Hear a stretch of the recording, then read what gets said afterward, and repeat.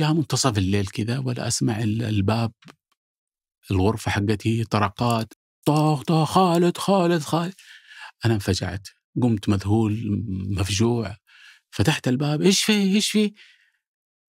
قالت مكتب الأمير سلطان يتصل بك وتشتقولي. أهلا، هذا فنجان من إذاعة 8 وأنا عبد الرحمن أبو مالح. أنا مهتم بالطيران إجمالا، وهذه الحلقة تجمع ما بين قصص في الطيران وقصص في الإدارة. مع ضيفي مدير عام الخطوط السعودية السابق الدكتور خالد بكر، رأس الخطوط السعودية من 94 إلى 2006. في فترة إدارته تغيرت هوية الشركة، تغير عالم الطيران بالكامل في 11 سبتمبر، وحدث تحطم الطائرة السعودية 736 اللي مات فيها جميع الركاب. اختطفت طائرتين سعودية في تلك الفترة. أحداث كثيرة وقصص كثيرة، من لقاء بالأمير سلطان عند تعيينه وحتى لقاء بالملك عبد الله بعد إعفائه. القصص كثيرة وغريبة. تخيل أنك عشان تغير الشعار لازم تعرض عرض أمام مجلس الوزراء. فحلقة ساعتين من المتعة. قبل أن نبدأ أود منكم مشاركة الحلقة مع محبي الطيران ومن تعتقد أنها تهمه، سواء برسالة واتساب أو على شبكات التواصل الاجتماعي. وكذلك شاركوني أسماء أو مواضيع نتحدث عنها في فنجان، وكذلك أي تعليقات من شأنها تخلي فنجان أفضل، سواء في الضيوف أو المواضيع أو تخصني شخصيا، على بريد البرنامج فنجان@8.com. أما الآن لنبدأ. يا أهلا وسهلا. أهلا وسهلا. يلا حيا. أنا ودي أعرف حاجة. تفضل. أنت تخرجت من الثانوية في 72 تقريبا، صح؟ صحيح. فدرست الماجستير والدكتوراه في أمريكا. نعم. بس أنت غيرت تخصصك الإدارة. أيوه. ليش؟ حلو، سؤال ممتاز. أنا حكيت قصتي إنه في الجامعة في برنامج يسموه البرنامج التعاوني اللي هو حوالي 7 شهور.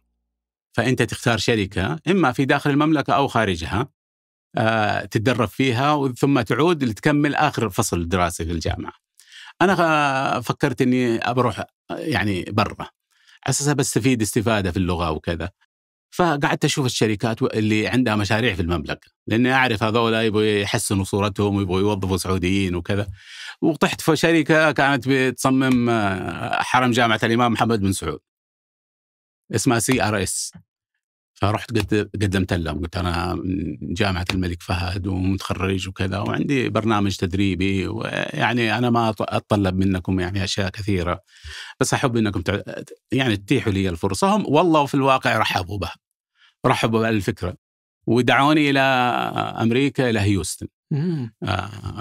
كانت تجربة من أعظم التجارب اللي غيرت مجرى حياتي صراحة.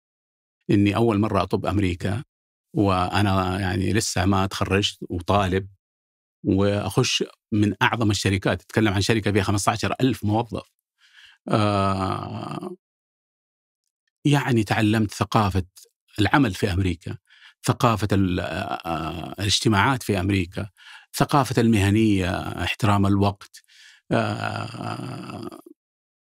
كيف إنك تعمل في هدوء، الجو، جو العمل يعني ما هو صارم، مرن، جميل. الأكل، المكائن كانت توجد فيها على مقربة من الموظفين، المشروبات. يعني طالع تجربة يعني تعلمت منها الكثير. وخاصة أنا جلست معاهم عدة شهور ما أعطوني شيء، يعني حوالي 1.5 شهر ما شفت، قاعد من الصباح للمساء ما في عمل ما في شيء. رحت للمسؤول عني قلت له لو سمحت ترى أنا جاي هنا، أنا والله ما أنا جاي سياحة، أنا جاي بتعلم، أرجوك إنك يعني تحاول تشغل وقتي. قال لي بالله تبي تشتغلوا أنتوا؟ أنا أحس منك فرصة. قلت لا أنا أبغى أشتغل، فأرجوك يعني أنا بتعلم. اللقاء مثلا اجتماعات حقتكم، يعني شوف الاجتماعات اللي ما هي سرية مثلا ولا اجتماعات فنية وكذا، أحب أجلس أبى أشوف كيف النقاش، كيف تتخذوا القرار، كيف كل واحد يطرح رأيه. وتعلمت من هذه مدرسة عظيمة، إدارة النقاش، إدارة الاختلاف في النقاش. يعني ما في العصبية، وحتى لو أحد يخالفك في الرأي بالعكس بكل يعني تلقائية الإنسان يتقبل الرأي المعارض ويحاول يقنعه. ويعني تعلمت أشياء جميلة في هذا. في كان قدامي واحد موظف أمريكي وكان صديق، فلما قربت انتهي قال لي أنت إيش خطتك في الحياة؟ قلت له والله خطتي إنه أبغى أكمل تعليمي. قال لي هذا ممتاز، فيش ناوي تكمل تعليم؟ قلت له هندسة طبعا، أنا مهندس. قال لي إياك. إيوه. قال لي الآن أنت عندك الأساس كمهندس، الآن تعلمت أسس الهندسة، التفكير العلمي والمنطقي والعلوم والأشياء هذه. الآن يجب أنك تضع عليها تكملة الفكر الإداري، فإذا تواكب الفكر الإداري مع الفكر العلمي الهندسي ترى حتكون يعني لقطة بالنسبة للشركات، وفرصتك في العمل تكون أفضل. فوالله سبحان الله هذا الرجل جزاه الله خير عني، يعني غير تفكيري. فلما رجعت كان هذا هو توجهي، إنه أنا أبغى أكمل في الإدارة، والحمد لله مشيت فيها وأشكر على ذلك. وأنا حبيت الإدارة أكثر من الهندسة صراحة. أي والله. بس طيب إيش اللي أنت يوم رحت للبترول كنت تبغى تكون موظف، لأنك تقول إنه هذا اللي توظف الناس، إيش اللي غيرك من إنك ما عاد تبغى تصير وظيفة، تبغى تكمل التعليم؟ حبيت التعليم في الجامعة. حبيت الجامعة، حبيت.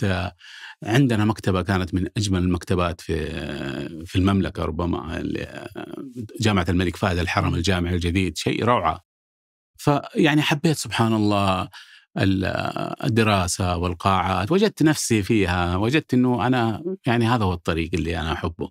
فبعد ما انتهيت وجدت أنه يعني عمل وروتين وكذا ومهندس ويعني مالك، وجدت أنه هذا ما يناسب. يعني عجيب كيف الواحد سبحان الله يعني ممكن، لأنك أنت تخرج من الثانوية وأنت ما تدري إيش تبغى، ما أدري شب، وتدخل الجامعة، يعني أنت تلاحظ أنك خلصت الجامعة. أيوه. لا تصغر في السن، يعني الواحد يتخرج 24 23 بعدين غيرت تخصصك بالكامل، فأنت لا تزال تبحث عن مكانك وتكتشفه. صادق، هو الإنسان يعني ما في وقت تقول إنه متأخر في الحياة. يعني أنا كنت في أمريكا أشوف ناس عمرهم 80 سنة 70 سنة يجوا معنا محاضرات، تلقاه يتعلم الإدارة. أنت إيش؟ قال أنا طبيب. يعني إيش جايبك هنا؟ قال والله أنا وجدت إنه الإدارة يعني فيها شيء يشدني وأبغى أتعلم هذا. يعني رجل كبير في السن، ولكن يبغى، وجد فيه حب وجاذبية لموضوع معين، فما يتركه، يكمل الحياة. هذه الحياة الواحد يجرب هنا ويجرب هنا ويستمتع يعني كل الأشياء اللي يحبها. نعم. خلصت من أمريكا ورجعت الدكتور في جامعة الملك فهد البترول. صح. كيف كانت الجامعة وقتها؟ كيف كان الدكتوراه؟ درس في الجامعة لمدة 16 سنة. رجعت، وطبعا رحلة كانت يعني صعبة بالنسبة لرحلة الدكتوراه، ولكن مثل ما قلت لك رحلة البرنامج التعاوني ساعدني كثير. يعني لما رحت أمريكا كني رايح الطائف، خلاص عرفت الثقافة. والله عرفت ثقافتهم، عرفت كيف يتكلموا، عرفت كيف تقنع الأمريكي وإيش يبغى منك الأمريكي وكيف يعني. فكانت يعني حتى تعاملي مع الأساتذة تغير وتحسن وتطور، لأني فهمت عقليتهم، فهمت ثقافتهم. فكانت سهلة علي بالنسبة لي.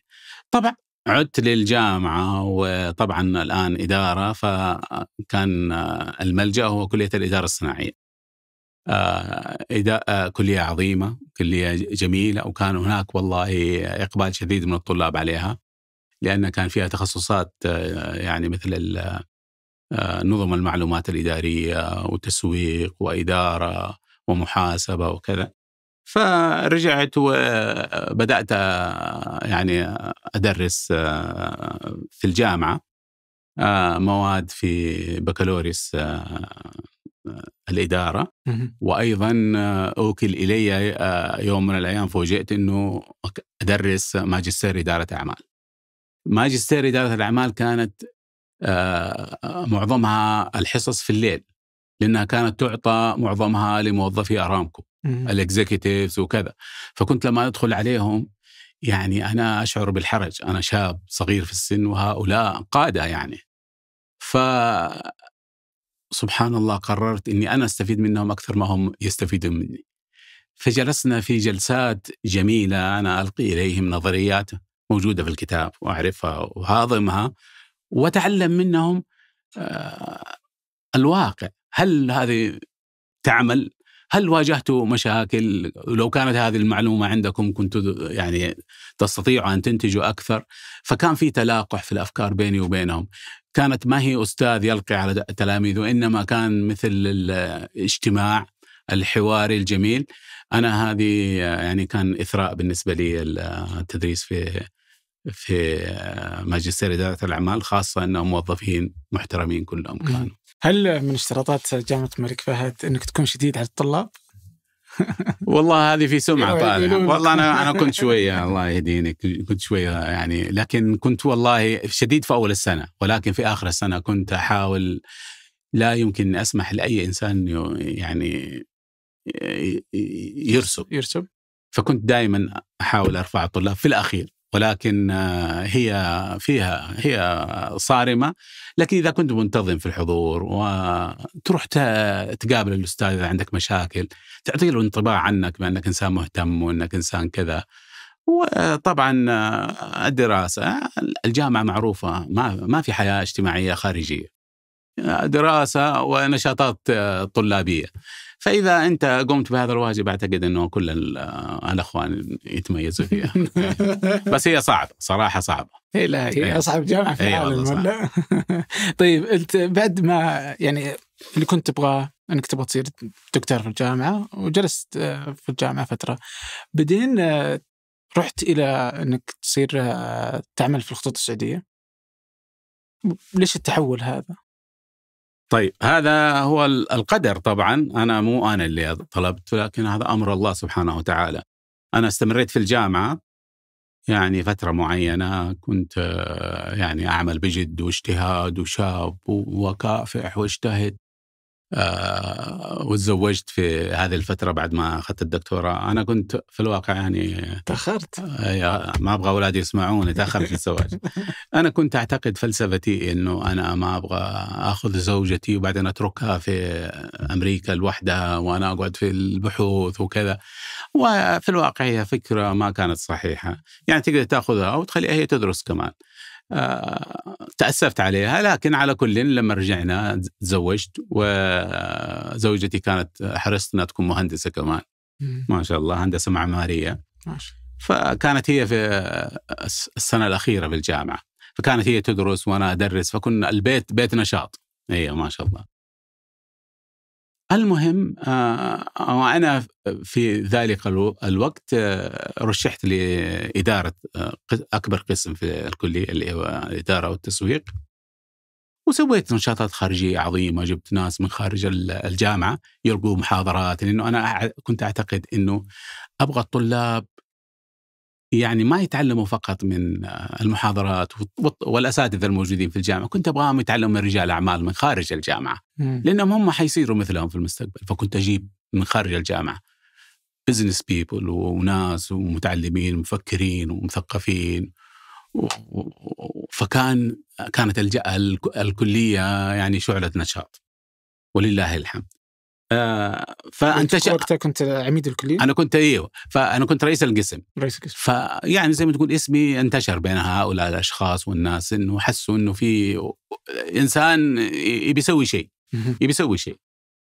المهم جاني يوم المراسل عندي في المكتب قال لي والله ترى في ناس قاعدين يسألوا ويدوروا عنك، يسألوا ويقولوا منهم إيش الدكتور، كيف سلوكه في الكلية، كيف أخلاقه، كيف انتظامه، كيف كذا. أهل زوجتك ذولا؟ لا ما هو زوجتي، أنا قد تزوجت. فبعدين أنا استغربت، أنا قلت يمكن والله ما غريبة. بعدين الموضوع مضى عليه شهرين، فكانوا يسألوا إنه مين هم. دحين يجيك الخبر. بعدين أنا رجعت يوم من الأيام من الجامعة بعد عمل شديد ومحاضرات وتعب وإرهاق. فرجعت لقيت بنتي الصغيرة كانت دوبها جاية اسمها خلود، كانت تنتظر لي عند الباب. كانت من يوم ما أجي تعلق في رقبتي، كنت أنسى الدنيا وما عليها لما أشوفها. والله الله يحفظها، الآن زي تزوجت وعندها بنية الله يحفظها. فلما دخلت البيت وجدت زوجتي جالسة مسكينة عندها مشروع التخرج حق الهندسة المعمارية. فتركتها قلت لها خليك مكانك، أنا والله بروح أنام، أنا تعبان اليوم. المهم دخلت الغرفة أنام. جاء منتصف الليل كذا ولا أسمع الباب الغرفة حقتي طرقات، طاق طاق، خالد خالد خالد. أنا انفجعت، قمت مذهول مفجوع، فتحت الباب، إيش فيه؟ قالت مكتب الأمير سلطان يتصل بك. وتشتقولي؟ قالت مكتب الأمير سلطان يتصل. وهي رمت السماعة من الخوف مسكينة. فأنا رحت أجري، أنا نصي نايم نصي صاحي. رحت يعني هذا حلم ولا علم ولا أنا سويت وإيش اللي ساوي ولا إيش اللي سوي. والله كنت خوف ورعب. مسكت السماعة وقعدت أتكلم. ألو، قال لي دكتور خالد. قلت إيه؟ قال لي أنا فلان الفلاني من مكتب الأمير سلطان، طويل العمر، جاي للمنطقة الشرقية وبيقابل أهالي المنطقة الشرقية، وهو بيحب بصفة شخصية بيقابلك ويتكلم معاك، وترى هو مسوي عشاء لأهالي المنطقة. هو كذا عادته طويل العمر، الله يرحمه الله يرحمه ويغفر له. كان كل ما يروح مدينة هو يسوي عشاء ويقابل أهالي المنطقة والعلماء وكذا، ويجلس معاهم ويسولف، يسمع الأخبار وش يحتاجوا وش ما يحتاجوا. فقال لي الأمير يبغاك وبيقابلك، وموعدنا بعد أسبوع إن شاء الله الأمير جاي وتجي. قلت له حاضر. مع الخوف والله لا سألته الساعة كام ولا فين القصر، وأنا إنسان أيام أكاديمي والله لا أعرف قصر ولا عمري قابلت يعني كبار الشخصيات. حطيت السماعة، زوجتي قاعدة تنتظر ما هو الخبر اللي سمعته أنا، ماني قادر أتكلم. بعدين في الأخير قلت له والله الأمير سلطان يبغى يقابلني. قالت الحمد لله، هذه فرحة كبيرة، وش بك؟ قلت والله أنا يعني خايف ومذهول. وقالت هذا باين في خير كبير إن شاء الله، يلا توكل على الله. أبغاك تستشير يعني العائلة والكبار وشوف كيف تقابلوا مع أنت ما عمرك قابلت أمير ولا قابلت شخص مهم مثل قامة مثل الأمير سلطان، فيجب أنك تتعلم البروتوكول وكيف هذا، ولازم يكون عندك بشت أسود. قلت أنا ما عندي بشت أسود، أنا ما عندي البشت الأبيض اللي تزوجنا فيه. قالت لا حول ولا قوة، لازم نروح نشتري بشت. والله ورحنا واشترينا بشت. وسألت الأخوان عندي في أخويا أنا كان الدكتور بكر ومدير الجامعة، قال لي اسمع، النصيحة الوحيدة اللي أنصحك إياك تتكلم بشيء، خليك صامت. إذا سئلت أجب باختصار، وإذا لم تسأل لا تتكلم، فاهم؟ قلت له حاضر خلاص. فرحت والله، وجاء كل ما كان يقرب الموعد كان بطني تمغصني. لأنه يعني موضوع كم كان الموعد بين الاتصال والموعد كم؟ يعني حوالي يمكن 10 أيام أسبوع كذا أيام.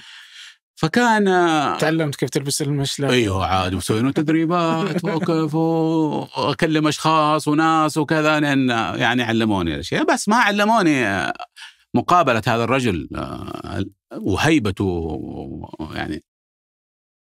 المهم جاء الموعد يا طويل العمر، ورحت في الموعد قد عرفت المكان. كان في الراكة، قصر الأمير سلطان في الراكة في الخبر. والله رحت مع السواق في نص الطريق، دخلنا الساحة. أول شيء سألني العسكري، شافنا قال أنت وش جايب؟ من أنت؟ قلت أنا فلان فلان. قال لي وش تبى؟ قلت والله أنا اسمه سيد الأمير سلطان طلبني يحب يقابلني. قال طيب انتظر. والله كلم أخوان هناك قال خليه يخش. والله دخلنا. المهم في الطريق قبل ما وصل البوابة الكبيرة أشوفها ما شاء الله تبع القصر، يوم طالع انفجعت. قلت للسواق وقف هنا، أنا أحب أمشي على رجولي الآن، أبغى أتنفس قبل ما أخش. والله قعدت أمشي. بعدين سبحان الله عند الباب لقيت الشخص اللي كلمني، هو شافني مرتبك وكذا، بس هو طنش مثل ما يقولون. قال لي تفضل يا دكتور تعال استريح هنا إن شاء الله. والله ودخلني في مجلس وعرفني على الأخوان. كان مدير عام مكتب الأمير سلطان وناس من يعني أخويا الأمير وناس مهمين جالسين طالعوا فيها وش هذا من هو هذا ايش جايبه هنا. المهم دخلت وجلست وسلمت عليهم وبعدين التزمت الصمت، بدأت التطبيق النصيحة ولا كلمة، وهم يطالعون ويلتفتون فيا وسكت. أنا كنت غير مرتاح، أنا إنسان ما أحب إني أجلس في مكان وما أتكلم يعني مع اللي حواليه، يعني السلام عليكم كيف حال. بس هنا وكانت صعبة مهمة هي، بس أنا خلاص وصيت والله والحمد لله كانت جيدة. المهم جلسنا والله وجلست وصمت. بعدين جانا مندوب المراسم قال الأمير وصل، تفضلوا سلموا على الأمير. والله كم كان عددكم؟ حوالي 10. الباقين كل الضيوف كانوا داخلين صالون الأمير، أنا ما كنت شايفهم. المهم جاء الأمير، أطالع في هذا الرجل أول ما دخل، الله يرحمه ويغفر له، هذا الرجل، هذه الهيبة، الابتسامة العريضة، الوجه ما شاء الله المشرق. قلت خليني آخر واحد أحسن أتعلم من الناس كيف يسلمون، أشوف كيف كل واحد يسلم، وهذا شو البروتوكول. فطمنت الحمد لله. والله جيت مقبل عليه، السلام عليكم طال عمرك أنا فلان. قال أهلا دكتور كيف حالك؟ طيب أنا ودي أجلس معاك بس بعد اللقاء الجماعة في الصالون. قلت حاضر طال عمرك تحت أمرك. والله قال تفضلوا، ودخلت ويوم طالع الصالون إلا هو مليان إلى آخره، صالون على مدى النظر وناس وأمم وأشكال والوان. دخلت وجلست، أول مرة أدخل في مثل هذا الموقع، وجلسنا وطالع في هذا الرجل. والله العظيم إنه كان واقف، وكانوا الناس صفوف يعني حوالي 200 شخص، كل واحد معاه شكوى، واللي معاه عريضة، واللي معاه يعني يبغى أمر، وهذا الرجل واقف بكل صبر وجلد وابتسامة، يسمع لكل إنسان ويأخذ ويوجه على كل إنسان. بعضهم يجوا ما يعرفوا تعرف ويرفعوا أصواتهم، ويجوا المساعدين يقولوا لهم لا ما يصير، قال لا خلهم. فقعدت متعجب من هذا الرجل وصبره وحلمه، يعني كانت مدرسة. أطالع يا الله، وإحنا موظف صغير عندنا يقول يتبرم إذا جاء له مراجع 1 ولا 2. فجلس طويل العمر، وبعدين قعدت أطالع. بعدين دخلوا القهوة ناس لابسين ملابس موحدة، منظر رهيب. أطالع يعني أنا كنت في عالم ثاني أتفرج.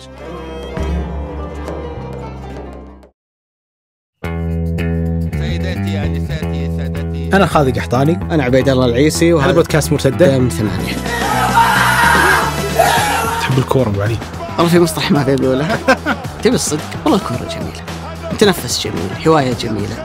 وسط هالتجربة لماذا جاء البودكاست؟ الجانب الأكثر طرحا طوال تاريخ الإعلام الرياضي هو الاستثارة، بينما في جانب تكتيكي تحليلي، في جانب كروي بحت. في التلفزيون عندك معد، عندك مذيع، ما تقدر تتحكم بشكل كبير جدا في المحتوى اللي أنت بتطلعه. بينما هنا أنت لك مطلق الحرية في أنك تختار المواضيع اللي تتكلم عنها، تسلط الضوء عليها، وبالتالي عندك مساحة أوسع للطرح وللنقاش. سالفة أنك تشيل شال فريق وتبدأ تلعلع عليه علشان تدافع، اللي هو جزء كبير من الإعلام الرياضي اللي كان موجود. أعتقد أنه ما راح يكون موجود هنا. اسمح لي أرفع العقال.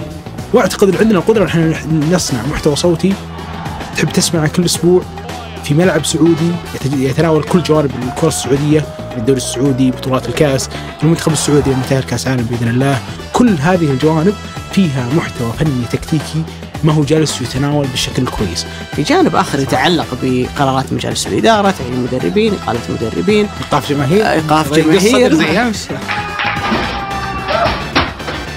اشتاق في كل أسبوع أني أجلس هنا معك نطاق ونتعارك.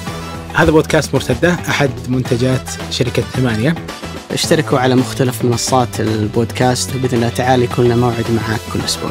أنت قبالي طاولة كوب قهوة، الفرق إنه في مايك بس. شوف، لو أنا مستمع غير هلالي، كل جايبين لي 2 هلاليين يتكلمون عن الدوري السعودي، تعال اقنعني انه طرحهم بيكون منطقي. تعال اسمع وشوف. طب انت عارف ايش يبغوا منك؟ ما كنت عارف. ما كنت بس عارف انه يمكن في ترشيح لشيء، ما انا عارف ايش هو. بس انه ان شاء الله خير، يعني انه شكله في شيء خير. المهم انتهى اللقاء وتعشينا، جابوا العشاء، دخلنا الصالون العشاء، والله ما قدرت أكل لقمة واحدة، نفسي مسدودة وأرتجع من الخوف. كان همي وشغلي الشاغل إني ما أخذ الأهلي ولا، المهم إنه أعطي انطباع طيب للأمير بس، لا أروح أخبص ولا أسوي شيء ما يعني. فكان هذا هو الشغل الشاغل. المهم انتهى العشاء وانتهينا، بعدين جوني قالوا هي تفضل سمو الأمير في المكتب يحب يشوفك. والله دخلت وأنا كذا رجولي والله ما تشيلني خايف. بعدين أطالع إلا هذا الرجل باللبسان، قال تفضل تفضل يا دكتور حياك الله يا هلا وسهلا. والله وجلست، يعني سبحان الله مثل النار اللي واحد حط عليها ماء وانطفت. هدوء جاني من لطفه وعطفه ويعني تواضعه. فقال يا أهلا يا دكتور كيف حالك، كيف حال الأهل، كيف حال أنت، من فين جيت؟ قلت والله أنا هنا في الظاهرة. قال إيه وأهلا وسهلا.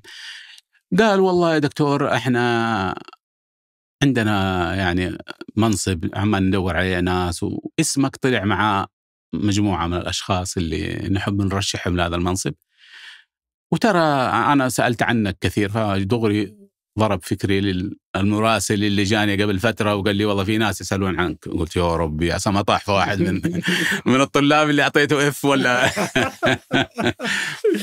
قال والله يا دكتور الحمد لله كل شيء عنك زين، ما عدا يقولون فيك عيب واحد. أنا قال لي فيك عيب واحد، انفجعت. فقلت انفجعت، قلت خير يا طويل العمر إن شاء الله. قال يقولون عنك إنك شديد وصارم. فقلت والله يا طويل العمر إن شاء الله إني يعني ربما في بعض الحالات التي تستدعي، لكن إن شاء الله ماني يعني شديد في كل الأوقات. يعني حاولت أعتذر يعني عن هذه الخصلة يعني. فهو قال لي ترى حنا نبحث عن إنسان يعني شديد ولكن في الحق. قلت إن شاء الله يا طويل العمر أنا هذا الرجل بإذن الله إنه في الحق. قال خير إن شاء الله. طيب إحنا عندنا تصور لتطوير الخطوط السعودية، تعرف هذه واجهة للبلد، ويعني التغيير جيد في الخطوط ويجب أنه يكون في دماء جديدة. إحنا نبغى إنسان شاب يجي بأفكار جديدة ويعني يحرك المياه الراكدة اللي موجودة في الخطوط، لأن الناس بدأوا يشتكوا وكذا وتأخر رحلات وسمعة البلد وكذا. إيش رأيك أنت في الخطوط؟ قلت له والله طال عمرك يعني مثل ما تفضلت، هي واجهة للبلد، واجهة وطنية في الداخل وفي الخارج، وهي رابط مهم بالنسبة. أنا كان عندي فكرة عن الخطوط السعودية، أني كنت أدرب ناس من الخطوط يعني وأعرف المشاكل الموجودة فيها. سبحان الله يعني القدر. فبدأت أسترجع هذه وطرحتها أمام طويل العمر. قلت له والله يعني هذه واجهة، يعني الدول تحرص على مثل شركات الطيران، لأنها هي اللي تنقل ثقافة البلد، وهي اللي تربط العالم اقتصاديا واجتماعيا وثقافيا بالمملكة وكذا. فيعني من الأفضل أن يكون في انتظام في الرحلات واحترام للمواعيد واحترام للناس وكذا. وأعتقد أنه التطوير جيد والتغيير جيد طالما.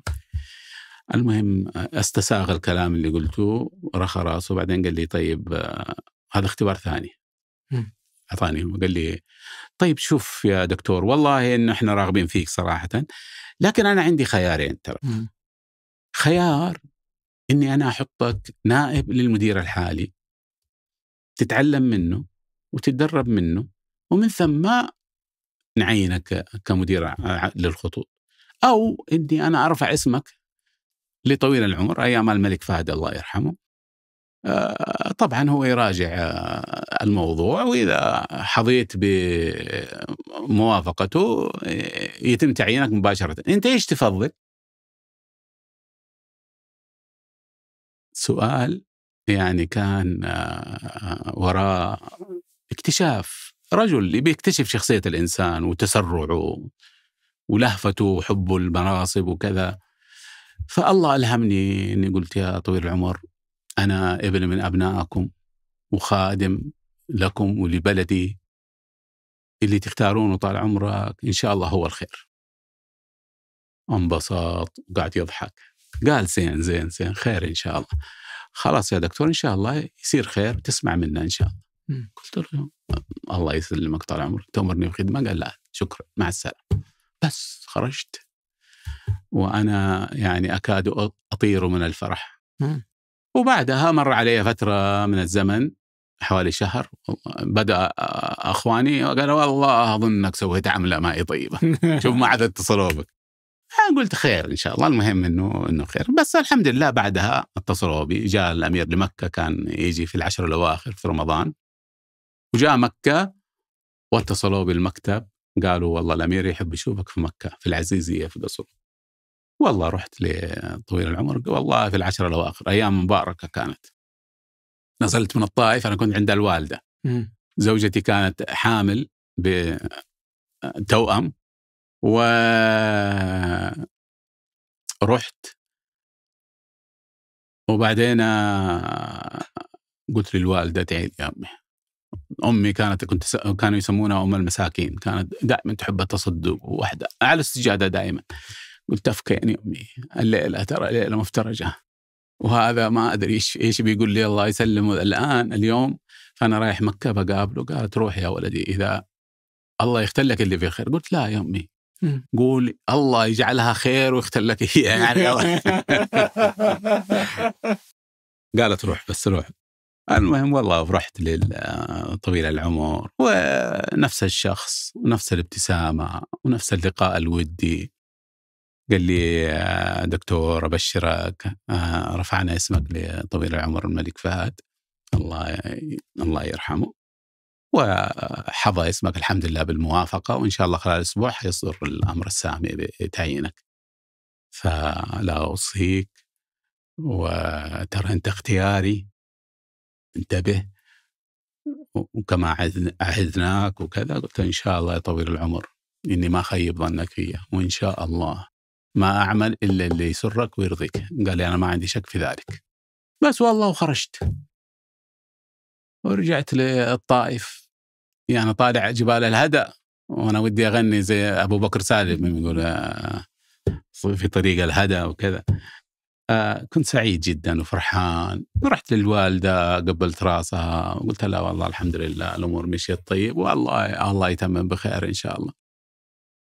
قالت إن شاء الله يتمم بخير. قلت لها يا أمي إيش رأيك أخذك المنطقة الشرقية، دامت أنا دحين الآن يمكن أنقل لجدة وآخر فرصة أنك تشوف المنطقة ويوديك البحرين تشوفينها.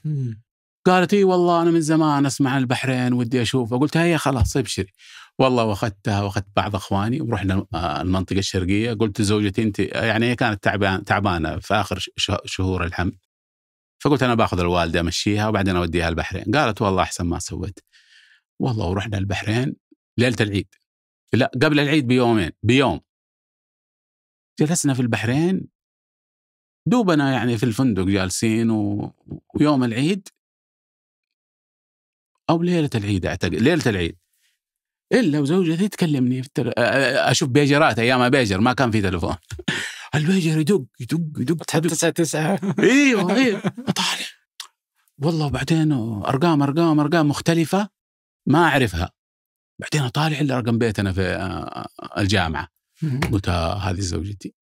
يا ساتر ايش اللي صار والله. واكلم البيت قالت لي ترى الدنيا مقلوبه هنا، صدر الامر السامي. قلت بالله من جد؟ قالت اي والله سووا صدر، والصحفيين شوف عند الباب قاعدين يكسروا البيبان علي، ترى يا تجي انا هج من البيت. يبغوا تصريح ويبغوا معلومات وقالبين الدنيا عليك. قلت خير ان شاء الله. والله واروح للوالده قلت لها والله صار اجل نرجع الان خلاص، هذا ما فيها يعني تاخير. والله ورجعنا المنطقه الشرقيه، ويعني أرسلت للصحفيين المعلومات، وهذا من حقهم يعني لازم يعرفوا، لأنه بعضهم يبسوا سبق صحفي قبل الطبعة الثانية وكذا. وصار اللي صار الحمد لله. يعني الحين تعرف ايش بتسوي وين بتروح تداوم؟ لسه الحين جاء الأمر. لا أنا عارف إنه في جدة الخطوط، يعني معروفة مقرها الرئيسي في جدة. بس متى بتداوم؟ أيوة هذا أنا هو المفروض يعني ثاني يوم تروح تداوم. أنا تريثت، أنا فكرت وقلت أنا ما الدخول يجب أن يكون دخول قوي، ودخول واحد فاهم وعارف وملم بصورة عامة عن المشاكل. لأن كذا دخلت تعرف يقولوا باللغة الإنجليزية the first impression is the lasting impression. فإذا دخلت وأنت ما أنت فاهم شيء، ما أنت عارف شيء، وما عندك فكرة عامة عن الموضوع، يعني ربما خلاص هيبتك تفقد. ففكرت بعدين قلت لا، أنا لازم أجلس أسبوع أراجع وأبحث واستشير وأكلم ناس وأرسل مدير المكتب يرسل لي الهيكل التنظيمي للمؤسسة، عدد الموظفين، إيش الوضع المالي، إيش الوضع الاقتصادي، إيش عدد المسافرين، الحجاج، يعني بدأت في دراسة مكثفة لمعرفة بس عامة عن الوضع. هذا الكلام عام 94. عام 94 في العيد، الناس في العيد وأنا أدرس. وبعدين طلبت من الجامعة إعارة لبعض الأساتذة المختصين في المحاسبة وفي التسويق وفي الإدارة وفي نظم المعلومات الإدارية، إنهم يرافقوني في رحلة بحيث إنهم يكونوا مساعدين لي في، يعني كل يسوي لي ملخص تنفيذي بعد ما يزوروا الإدارات وكذا، وأخذ آراءهم. وهذا اللي تم. فلما رحت كنت مستعد وكنت يعني على علم عام عن الموضوع، بس ودعنا المشوار. طيب يعني الحين بخلفيتك الإدارية في الأكاديمية، نعم. وبتجربتك، شلون الواحد يتعامل مع إنه مع منظومة بهذا الحجم وفي أول أيامه؟ والله هي كانت صعبة للغاية، ولكن المؤسسة فيها كفاءات رائعة، فيها تنفيذيين على مستوى عالي. كان يعني شغلي الشاغل هو أني أكسب ودهم وأكسب ثقتهم، ونتعامل كفريق واحد بحيث أنه يعني نقود السفينة مع بعض. فيعني بدأنا باجتماعات مكثفة مع بعض. حاولت أنه أنا أكسر كل الحواجز اللي بيني وبينهم. حاولت أنه يكون بيني وبينهم سياسة، أنا سميتها هذيك الأيام سياسة الباب المفتوح، إنه الباب مفتوح يدخلوا علي في أي وقت، يعني بحيث أنه ما يكون أنه في خوف أو رهبة من المدير العام وكذا، بهدف أنه نسعى كفريق واحد للتطوير. هذا ساعدني كثير. فكانوا هم يعني مساعدين ودعموني، ومع بعض بدأنا نقود السفينة إلى بر الأمان. طب لما تقول سياسة الباب المفتوح، وش تقصد فيها؟ لأنه يجي في بالي إذا أنت مدير عام أنت برضو عندك مهام كثيرة، مو معقول أني بسمح للكل أن يدخل. صادق. فكيف تكون سياسة الباب المفتوح بشكلها المثالي؟ سياسة الباب المفتوح أنا نظرت لها من عدة جهات، ليس من جهة واحدة، ليس من أنه أفتح الباب. أنا عندي 25,000 موظف. أنا أتكلم عن التنفيذيين، يعني مو لازم يأخذوا مواعيد أسبوعية ولا كذا، أي تنفيذ يقدر يجي ويعني يتناقش معي 5 دقائق ويروح. يعني فتحت الباب أيضا للموظفين العاديين، بأنه حددت يومين في الأسبوع إني أجلس مع أي موظف يود أن يحضر، يسجل اسمه ويحضر، ونتناقش معاه في كل مشاكل ونحاول نحلها. فهذه بدأت تنتشر بين الموظفين إنه الباب وكذا. فصار كان يجوني والله يعني حوالي 100-150 في كل لقاء، وكنت يعني ساعتين أقضيها بحيث إنه نحل كثير من المشاكل للموظفين. بعضها كانت يمكن حلها بسرعة، لأنه إنسان يعني موجود حقه ويستاهل ويستحق ويحتاج قرار بس. أيضا فتحنا الباب على العملاء، ليس داخليا وإنما خارجيا. أنا أيام حملات على السعودية شعواء في الصحف في الغرف التجارية وكذا، فأنا قلت لابد أني أنا أواجه يعني هؤلاء الأشخاص. وش كانت أبرز الحملات وقتها؟ الحملات أنه تأخر الرحلات، أسعاركم مبالغ فيها، وأنه العمالة في الخارج ما يركبوا معاكم، وأنه الشركات الأخرى المنافسة خدماتها أفضل، ويعني وأنه عندكم تسيب وأنه أنتم عندكم هدر مالي وعندكم، وطبعا في مشاكل عندنا.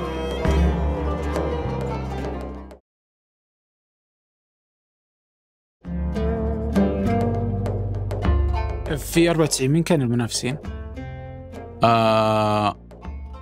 كانت الإمارات في بدايتها. كان القطرية في بدايتها، وكان الاتحاد في بدايتها. كانت الخطوط السعودية متقدمة عليهم، بس كانوا هذول. تعرف الإنسان لما ينشأ أو يبنى بطريقة اقتصادية علمية متميزة تلقاه متميز، لأنه هؤلاء أتوا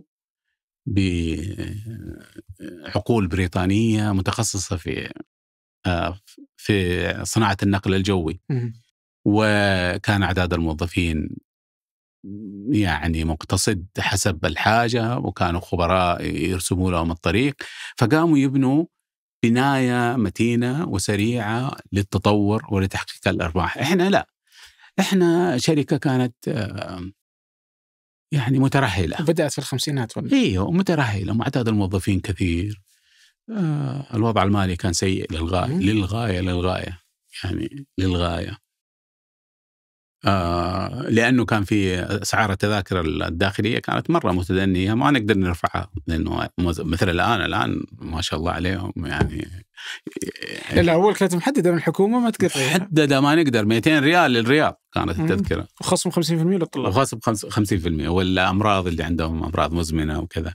فكانت يعني صعبة جدا يعني الوضع الاقتصادي. طيب يوم جيت كيف كان الوضع المالي عندهم؟ والله كان صعب. أنا يعني أول يوم جيت فيه يعني زي ما يقولوا يا فرحة ما تمت.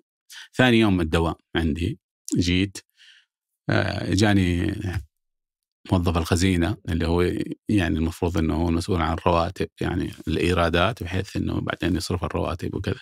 جاني قال لي والله أنا لما جيت من جامعة البترول كان مجموع الرواتب في الجامعة 1,000,000 ريال يصرفون على الموظفين. جيت هنا أنا قلت يعني اضربها في 10، اضربها في 20، 30. فجاني هذا الموظف قال لي يا دكتور والله إحنا هذا الشهر عندنا مشكلة كبيرة، إنه إلى الآن ما استطعنا نوفر رواتب الشهر والموظفين رواتبهم بعد أسبوع. قلت إيش تقول؟ رواتب بعد أسبوع ما هي موجودة؟ إيه والله. لأنه في ناس متأخرين في السداد، وفي بعض المستحقات لدى بعض يعني الجهات ما كانت تيجي في الوقت المناسب. فقال لي عندنا يعني بعض الشح في السيولة ما نستطيع إنه يعني نكمله. قلت له عادة أنتوا هذه أول مرة تواجهكم؟ قال لا عادة كثير جينا، بس إنه كنا. قلت له إيش تسووا؟ قال نروح نستلف من البنوك ونجيب ونسد قلت طيب ليه ما تسووا الآن مثل هذا الموضوع؟ قال والله البنوك الآن وقفونا حطونا يعني عن القائمة اللي محظور التعامل معها، لأنه علينا قروض كثير ويجب أن نسددها. يعني كانت طالعت، أنا قلت يا لطيف إيش الاستقبال هذا، إيش البداية هذه. فرأسا كم كانت الرواتب وقتها؟ 300 مليون. 300 مليون؟ أي والله.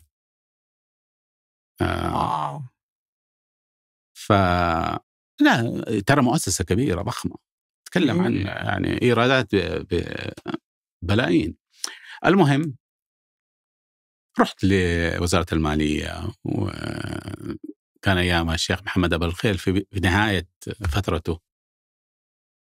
يوم ما شافني قال أعوذ بالله من الشيطان من الخطوط. إيه أنتوا بهذلتوني الخطوط، جننتوني يا أخي، رشدوا الأنفاق. قلت يا شيخ محمد أنا توني جاي، والله إني أنا في خطتي هي ترشيد الإنفاق، زيادة الإيراد، وعارف كل الأمور، بس الآن يعني أنا أرجوك تساعدنا بس في هذا الشهر، وأنا أوعدك إن شاء الله تسمع أخبار زينة. قال بنشوف إيش نسوي. إنه هو قاعد يسأل الأخوان عنده إيش عندهم مستحقات، وجدوا عندنا مستحقات. قال بنعطيكم إن شاء الله دفعة تساعدكم. بس ورجعت ورحت للبنوك، صرت أصبحت محصل مالي بدل أن أكون يعني مفكر إداري وكذا. المهم دبرناها من هنا ومن هنا ومشيت الأمور. بعدها مسكت الموضوع هذا وصرت يعني أتأكد 100% إني وضعت منظومة علمية بأنه الإيرادات أولا يجب أنها تصب أولا رواتب الموظفين، ثانيا شراء قطع الغيار للطائرات والخدمات، ثالثا للموردين يعني نعطيهم مستحقاتهم. فبدأنا بمثل البوتقة هذه تتملى الأولى والثانية والثالثة، والحمد لله بدأنا يعني. هذا ما كان موجود قبله؟ يعني كان شوية موجود، بس إنه يعني كان في متابعة الموضوع إنه يكون يعني يطبق 100%. أوكي. والحمد لله يعني. طيب لما تجي لإدارات لمنظومة بهذا الحجم وهذا الضخامة، وشلون تقدر تكتشف مكان من الخلل كإداري؟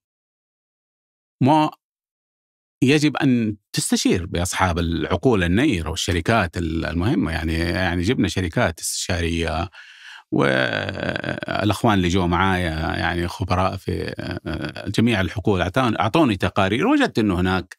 وأيضا في تنفيذ يعني سبحان الله، يعني الشركة الاستشارية اللي نجيبها وندفع لها فلوس كانت تأتي وتسأل الموظفين إيش المشاكل عندكم، كانت تجمع إيش يقولوا لهم الموظفين، تكتبها بتقرير جميل وثم تعطينا هي. فيعني الموظف إذا أنت أعطيته الثقة وفتحت الباب له وجلست معه، هو يعرف مكان من الخطأ ويعرف الحل. فقط إنك تستمع لهم وتساعدهم. هم خبراء، كلهم خبراء. فهذا اللي صار. إنه متى تفوض؟ والله أفوض إذا كان فيه هناك ثقة في الإنجاز. إذا كان في ثقة في الإنجاز أنا أفوض كل شيء. لكن إذا كان هناك لا يوجد ثقة، لأنه أنا المسؤول، العيب في وجهي. إذا كان هناك إنسان ليس لديه شجاعة في اتخاذ القرار، أو يتأخر في اتخاذ القرارات، أو متردد، فهذا يعطل منظومة العمل. أنا جاي أبغى رتم عالي، أبغى شغل، لأنه نحن نسابق الزمن، نبغى نتغير، نبغى نتطور. أنا أول اجتماع دخلت على التنفيذيين يعني سووا لي عرض كله يعني يصيبك بالكآبة، تغسل يدك وتروح البيت بعدها. ما عندنا ما عندنا ما عندنا ما عندنا، وكلها يعني أشياء خارجية. الطيران المدني مطارات تعبانة، تأخر الرحلات، كذا، ما يعطونا فلوس، مهنة ما طيب وإحنا هل إحنا متميزين؟ هل الموظفين متميزين؟ هل أعدادنا جيدة ولا كثير عندنا الأعداد؟ هل إحنا نرشد في الإنفاق؟ هل إحنا عم نحاول زيادة الإيرادات؟ هل فتحنا أسواق جديدة؟ هل زدنا في أعداد الحجاج؟ هل زدنا في أعداد المعتمرين؟ فقلت لهم يا أخوان، ما إلى الآن ما سمعت ولا شيء. هذا كلها أشياء عمال ترموها على الخارج، كما لو أننا نظفنا البيت من الداخل. هل نظفنا البيت من الداخل؟ والله ما سمعت ولا جواب. فعرفت أنه يعني التنظيف يجب أنه أولا تنظف البيت من الداخل، أولا تصلح مكان من الخلل في بيئتك. فوجدنا أنه أعداد الموظفين مهولة، ومعظمها إدارية في الأماكن التي لا تريدها. أنت تريد ناس فنيين، تريد ناس طيارين، مضيفين، موظفين صيانة، موظفين خدمة أرضية، يعني المبيعات، الناس اللي في الميدان، الذراع حقك. مو واحد قاعد مكتب إداري، يعني واحد يعني يقدر يقوم بمهام 5 أشخاص. فهذا اللي بدأنا أولا تخفيض أعداد الموظفين، إنه ما عاد فيه توظيف للوظائف الإدارية، توقيف تام. أيوة، وما عدا الوظائف الفنية والصيانة وغيرها. ثانيا إنه تشجيع التقاعد المبكر لبعض الأشخاص في الوظائف الإدارية، بشرط، كنت واضعها بشرط إنه أي وظيفة نعطي الشيك الذهبي لشخص إنه يغادر، يجب إنه رئيسه يكتب تقرير بأنه هذه الوظيفة يجب أن تلغى من الهيكل التنظيمي، ما أبغاها تبقى. طيب بكرة يجيب لي واحد ثاني، وش الفائدة؟ ما استفدنا شيء. يعني أنا أبغى أتخلص من الشحوم الزيادة الفات. فبذلك استطعنا أن نتخلص من أعداد كثيرة دون الإضرار بالعمليات التشغيلية. ناس ما منهم حاجة، أو أنها طاقة إضافية، يعني عمالة إضافية. فهذه أيضا اشتغلنا عليها. بس ما خفت إنه الناس تيجي تقول إنه هذا المدير اللي جاي يبغى يفصل موظفين؟ في مقاومة كانت في هذا موضوع مهم جدا، المقاومة. يسموه resistance to change.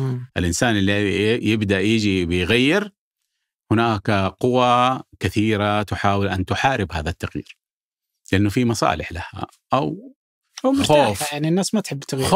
خوف ما أدري إيش هو المجهول، هذا وين بياخذنا؟ وأنا طيب إيش مصيري مستقبلا؟ أنا يعني هذا شيء عادة إنسانية. فكان هذا موجود.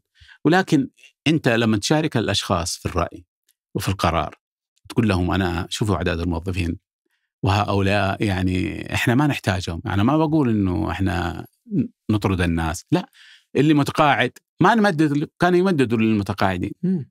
إيش كانت الأهداف؟ ليش يمددون؟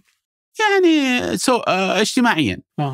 ضغوط اجتماعية. يعني. لا ما هي حاجة، ضغوط اجتماعية وكذا. فبدأت يعني مثل ما قال الأمير سلطان صارم، ويعني كان البعض يعني ما يحبني كثير في هذا الموضوع، لكن أنا كنت أهم شيء عندي هي الأمانة اللي ألقى هذا الرجل على عاتقي. أبغى أسوي أي تحسين في الخطوط، أبغى يحس أنه أنا ما خذلته. وبدأنا في فكرة أنا سميتهم فلسفة فن الممكن. قلت الآن أنا أبغى فكر إداري جديد اسمه فن الممكن، مو فن اللا ممكن. أنتوا عندكم فن اللا ممكن بعضهم، إنه بس لو يجيبوا لنا موارد كان نقدر نسوي. فن الممكن إنه ماذا أستطيع أن أعمل وأطور وأحسن بالإمكانات اللي عندي حاليا. هل أقدر أسوي شيء؟ تقدر يعني بدل ما تجيب هذا الشيء وتطور وتغير، تعطي إشارات للناس بأن هذه مؤسسة متحركة حية، ليس ميتة وجامدة وما تتغير، بالعكس تتغير وتتطور. بدأنا في تغيير الهيكل التنظيمي، بدأنا في تغيير الشعار. إلا الناس كانوا يضحكوا عليه، يقول أنت بتغير شعار الخطوط، أنت مجنون، أنت كيف تغير شعار الخطوط؟ وبعدين والتغيير كان جذري. هو كان الأخضر وتحول إلى الأزرق، ويعني فكانوا يضحكوا كثير من الناس، يقول هذا مجنون، هذا يعني هي دراسة. أبغى أحط الخطوط في أي طيارة في أي مطار في العالم، يجب أن يكون شكلها شكل جميل وجذاب، خاصة في وصول أسطول جديد للخطوط كان واصل. فهذا وصول الأسطول كانت يعني لحظة أو لمحة تاريخية، إنك إذا أنت أخذت القرار مبكرا تستطيع أن تقول للشركات أبغى الطائرات كلها تأتي بهذا الشعار. لكن إذا جاتك خلاص صعب جدا إنك تقعد تعيد طلاءها من جديد، ويعني وتكاليف باهظة، وتصير يعني شغلة ما هي حكيمة. صح. فرحت للأمير سلطان الله يطول عمره وعرضت عليه الفكرة. طالع في يعني ما بين إنه هذا شاب يعني إيش بيسوي هذا، إيش قاعد يسوي يعني. قال لي يعني ضروري يا دكتور هذا الشيء. قلت له يا طويل العمر، ترى كل الشركات عمال تتغير وعمال تتطور، إحنا جاينا أسطول جديد، إذا جبنا بنفس الشعار ونفس المقاعد ونفس العلوم، ترى يعني ما أحس المواطنين إنه في شيء تغيير، ولا أحس إنها طائرة جديدة. خلينا نعطي إشارة للناس إنه إحنا كشباب نحاول نطور ونحسن. قال لي طيب هذه يبغى لها موافقات يعني كثير ويبغى لها شغل. قلت له طال عمرك إحنا نحاول، وأنا أجيب لك، أنا أعدك إني أسوي شغل إن شاء الله يعجبك ونرفع، وإذا وافق عليه كان بها، وإذا لم يوافق عليه نستسلم، والمهم إنه حاولنا طال عمرك واجتهدنا. طالع فيه قال يلا على بركة الله. والله وبدأت أشتغل، رحت دورت شركة شابة زيي في تغيير الصورة الذهنية للشركات، واحدة في نيويورك اسمها ديفنباخ، شركة يعني عظيمة. وقعدنا معاهم في رحلة عمل، حرصت كل الحرص إنه التنفيذيين اللي لهم علاقة بموضوع الصورة الذهنية يكونوا معايا في كل الاجتماعات، بحيث ما يقولوا هذا راح لوحدهم فرد، كلهم، وكل إنسان أسمع رأيه، كل إنسان يبدي ما بداله. فكنا في نقاشات ما بين نيويورك وما بين جدة وكذا، حوالي 6 شهور 7 شهور، إلى في الأخير يعني وصلنا للصيغة المثالية، وأخذت الموضوع برمته بمطبوع على طائرات للأمير سلطان، ورحت ودخلت على مكتب الأمير سلطان آملا أنه تحظى بالموافقة. والله دخلت وبدأت أشرح الموضوع على الأمير، والله استساغ الفكرة وعجبه اللون وعجبته الأفكار، وخاصة أنه في توفير في المواد، لأنه كانت أقمشة المقاعد عندنا كانت من الطائرات كانت ألوان متعددة. أنت شفت الصور كانت أصفر وأحمر وأخضر وبرتقالي ويعني 4 5 6 7 ألوان. فكان وضعها في المخازن ولما تجيب ألوان لكل شيء كان مكلف جدا إدارتها، إدارة المواد. بينما لما تجيب نوع واحد التكاليف أسهل، ولون واحد التكاليف أسهل، والتخزين أسهل وما إلى ذلك. وبعدين حتى نوعية القماش كان ما هو من النوع اللي يبحث بسرعة، من النوع اللي يجلس لفترة معينة وما إلى ذلك من التوفيرات. المهم بعد عرض كل الموضوع على الأمير الحمد لله حظى بالموافقة. قال لي بس شوف، أنا ما راح أقدمه في مجلس الوزراء، أنت اللي تروح مجلس الوزراء وتقدمه. قلت له والله يا طويل العمر هذا شرف كبير إني أنا أقدم وأنا مستعد طال عمرك. طبعا ما عاد في مكان للتراجع. فطويل العمر راح الله يحفظه ومهد الطريق بحيث أنه أنا أحضر في مجلس الوزراء. كان أيام الملك عبد الله يرحمه كان هو ولي العهد، وكان هو رئيس في رئاسة مجلس الوزراء في ذاك اليوم. هذاك الوقت كان 97؟ ايوه حوالي 97. المهم واخذت معايا الشباب واخذت معايا العدة وجبت الاوديو فيجوالز، وتعرف احنا شباب جبنا ذا ليتست تكنولوجي. يعني امين عام مجلس الوزراء الاخ عبد الرحمن السدحانة اظن ايامها كان، الله قال لي انت ايش احنا ناس تقليديين يا دكتور ايش اللي جايب لنا؟ قلت له والله يا طويل العمر هذه الخطوط وكذا، وتعرف يعني لابد من هذا الشيء. المهم والله كانوا كرماء معنا وسمحوا لنا وسوينا الاشياء هذه. المهم عرضنا، والملك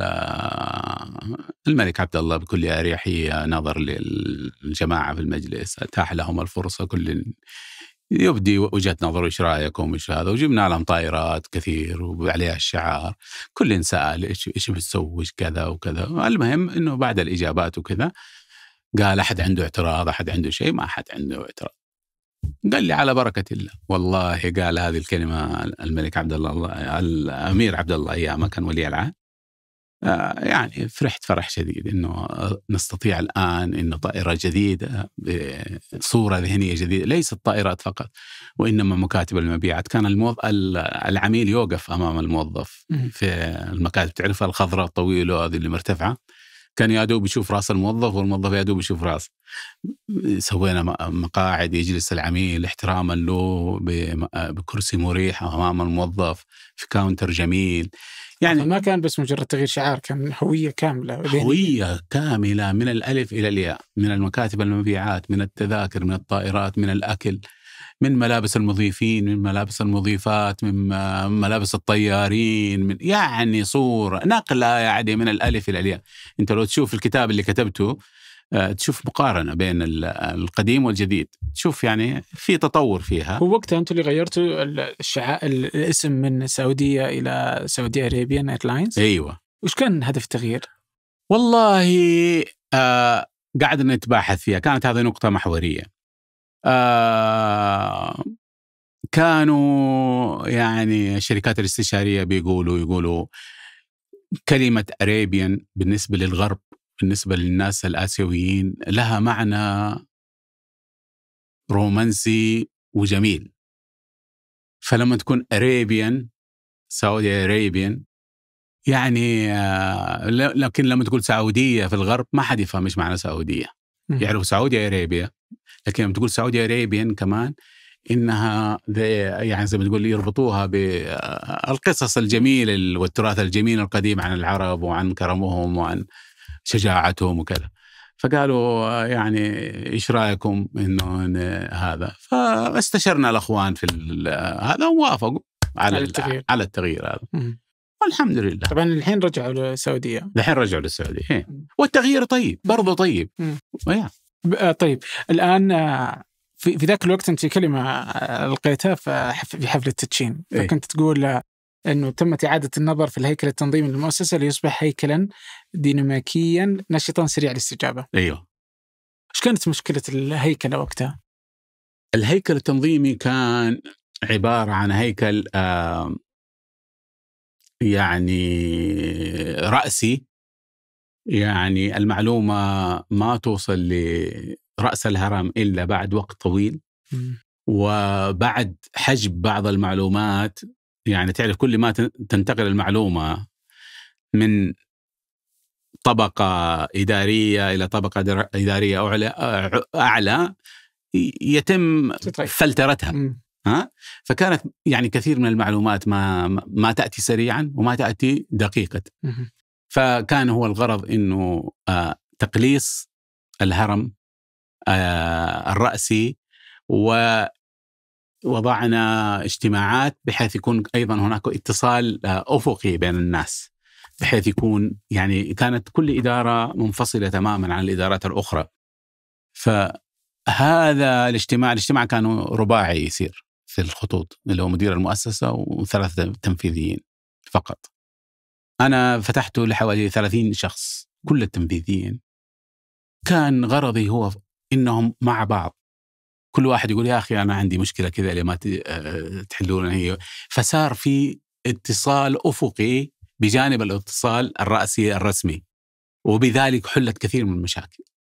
وكنا نطرح كل المشاكل. سنة الإنسان اللي في التسويق يشوف مشاكل الصيانة ويحس بمشاكلهم وأعبائهم ويقدر ظروفهم، وبالتالي نفس الشيء اللي في الصيانة والطيارين. لما نقول زيدوا عدد الساعات بالنسبة للطيارين، يفهموا إنه في حجاج طايحين في المطار يحتاجوا إلى طيارات. يعني هذا الانفتاح وهذا التلاقي الأفقي مع الرأسي ساعد في خلق حركة ديناميكية في المؤسسة. صار كل إنسان يعرف إيش يصير في المؤسسة ككل. وكان يصير في بريفينج صباحي على التلفون بين كل التنفيذيين، وأنا أحيانا أدخل عندهم. كانوا يناقشوا التشغيل اليومي للمؤسسة. إيش صار أمس؟ رحلة تتأخرت، ليش هذه تأخرت؟ إيش السبب فيها؟ فكنا أول بأول نعالج المشاكل. يعني فهذا هنا صارت الديناميكية، بدل ما تكون يعني هيكل تنظيمي جامد رسمي فورمال، المعلومات تطلع يعني بسرعة السلحفاة في عالم الطيران. أنت تعمل في عالم الطيران، يجب قراراتك تسبق يعني سرعة الصوت. يعني إذا كانت قرار حكيم وتنفيذه يجب أن يكون سريع، وإلا يفقد قدرته على الأثر الإيجابي. كان هذا هو السبب. بس هاتين مدرستين مختلفتين، يعني هذا صح وهذا صح؟ بس متى يكون هذا مناسب لمنظومة وهذا يكون أكثر مناسبة اللي هو أفقي أو عمودي؟ إذا كان لا، أنا سويتها مع بعض الاثنين دمج. يعني أنا كان الأفقي موجود، ولكن فتح قناة أيضا أفقية بحيث أنه أيضا نستفيد منها. يعني في كثير من المشاكل ما تستطيع أن تحلها أفقيا وإنما رأسيا، لأنها تحتاج إلى موافقات. ولكن في كثير من المشاكل أيضا يعني بالتفاهم بين التنفيذيين يستطيعوا أن يحلوها بسرعة. ما في سوء تفاهم بينهم، ولا يعني إذا كان تلاقوا في اجتماعات تنحل كثير من المشاكل. طبعا كل مؤسسة لها يعني ما هو الهيكل التنظيمي المناسب لها، لكن في وضعنا إحنا وفي وضع المشاكل المتراكمة اللي كانت موجودة كان لابد من هز الشركة وتحريك المياه الراكدة بحيث نستطيع أنه نغير شيء ونطور شيء ونحسن شيء. الحمد لله يعني غيرنا كثير من الأشياء الطيبة، وارتكبنا كثير من الأخطاء. يعني ما احنا ملائكة، وأنا ارتكبت أخطاء كثير في التسرع، في يعني أبغى أغير، أبغى أحسن، أبغى أطور. لأني كنت أسمع الناس يشتكوا، يعني خاصة إذا أنت مسوي سياسة الباب المفتوح، يجوك الناس يعطوك على راسك، ويجب أنك تتحمل. الغرف التجارية أنت ما تدري، والله العظيم يا كانوا رجال الأعمال يصبوا جنب الغضب علينا ويعطونا دروس ومحاضرات في احترام العميل وفي انتظام العمل. وكانوا الجماعة اللي عندي أشوف وجيههم تحمر وتزرق وتصفر، قلت لهم إياكم، إحنا اللي طلبنا الاجتماع وإحنا جينا هنا نبغى نستمع لآرائهم.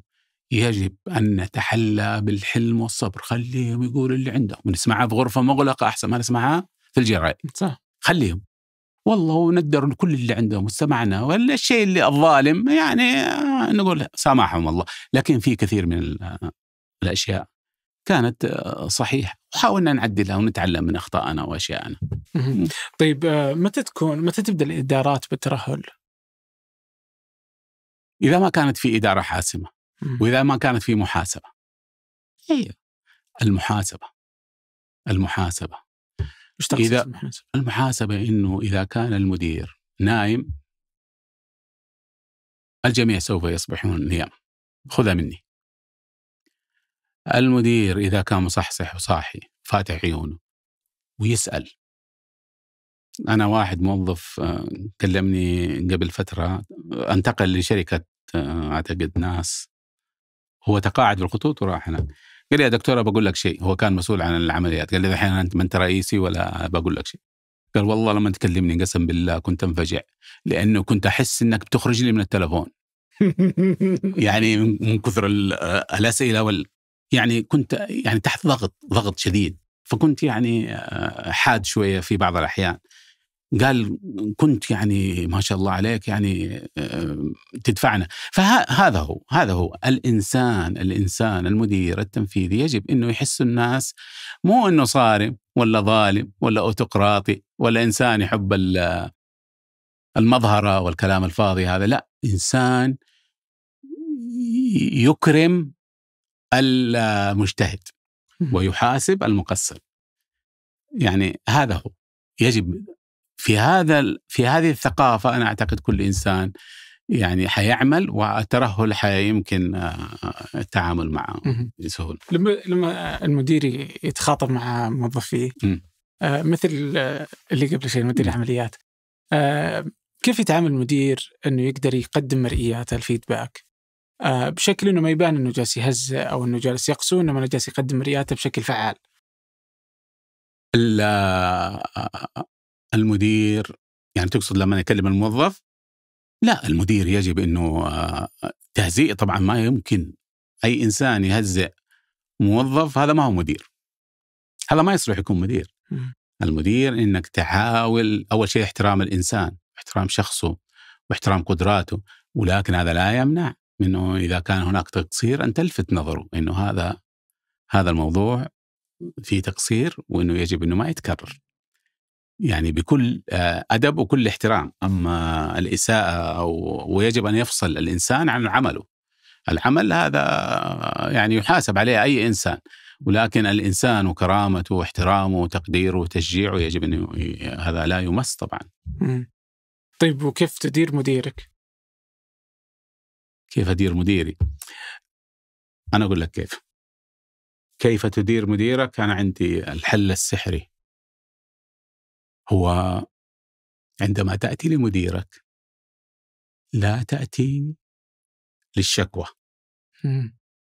ترى الناس مضايقة، المدير الأعلى أو المدير العام أو رئيسك الأعلى إنسان عنده مهام أعظم من مهامك، وعنده مشاكل أعظم من مشاكلك، ووضعك هناك ما تكون مراسل تجيب له مشاكل، هو عارف وضعك هناك. نعم، تأتي وتشتكي، تقول أنا عندي مشكلة ومشكلة، وأنا أعتقد الحلول هي ألف باء شيم. طال عمرك أنت اختار الحل المناسب. لا تأتي إلى رئيسك وأنت ما عندك لا مشاكل وليس لها حلول. أنت هنا تصير مراسل وليس مدير. المراسل إيش يسوي؟ يأخذ المعاملات كما هي ويجي يحطها على مكتب المدير ثم يروح. أنا كانوا يجوني كذا، يجوني ناس يعني مواقع مهمة ويأتيني عندنا وعندنا وعندنا ويحطها ويرتاحوا، يحسب أنه أنجز المهم ويروح، وأنا أقعد أطالع يعني طيب أنا إيش أسوي؟ إذا أنت من تقدر تحل أنا كيف أقدر؟ أنا علامة. يجب أنه الإنسان يأتي المدير فقط لاختيار الخيار المناسب بما عنده من خلفيات ربما أوسع عن الموظف. فأنت لما تروح بمشاكل وحلول وإيجابيات كل حل وسلبيات كل حل، واترك المدير هو اللي يختار. هكذا تدير مديرك. طيب ومتى تفصل الموظف؟ أنا أعتقد أنه أنا ما أفصل الموظف، أنا أعتقد أنه الموظف هو اللي يفصل نفسه. كيف؟ الموظف يفصل نفسه إذا أول شيء قل في الأمانة، أو خان الوظيفة، أو إنه ارتكب المحظورات الموجودة في الوصف الوظيفي الخاص به. أنا أعتقد إنه الشركة ما لن تفصل موظف هو محترم نفسه، محترم عمله وقايم بعمله، لا يمكن، لأنه يستطيع أن يشتكي هذه الشركة ويقاضيها. هناك لجان وهناك جهات تستطيع أن تقاضيها. لكن إذا أنت عدو نفسك أنا ما أقدر أساعدك. الإنسان يجب أن لا يكون عدو لنفسه، في العدو لنفسه هو اللي يفصل نفسه. طب وكيف تقدر يعني جزء من دور المدير أنه يمكن موظفيه أو أنه حتى أنه يخلي يطلع أفضل ما فيهم؟ صادق. كيف يكون دور المدير بهذا الشكل؟ كيف ممكن يتجاوز برضو أخطائهم؟ كيف ممكن يرفع من قدراتهم واكتشاف الأماكن اللي هم جيدين فيها؟ سؤال مرة يعني في الواقع مهم جدا.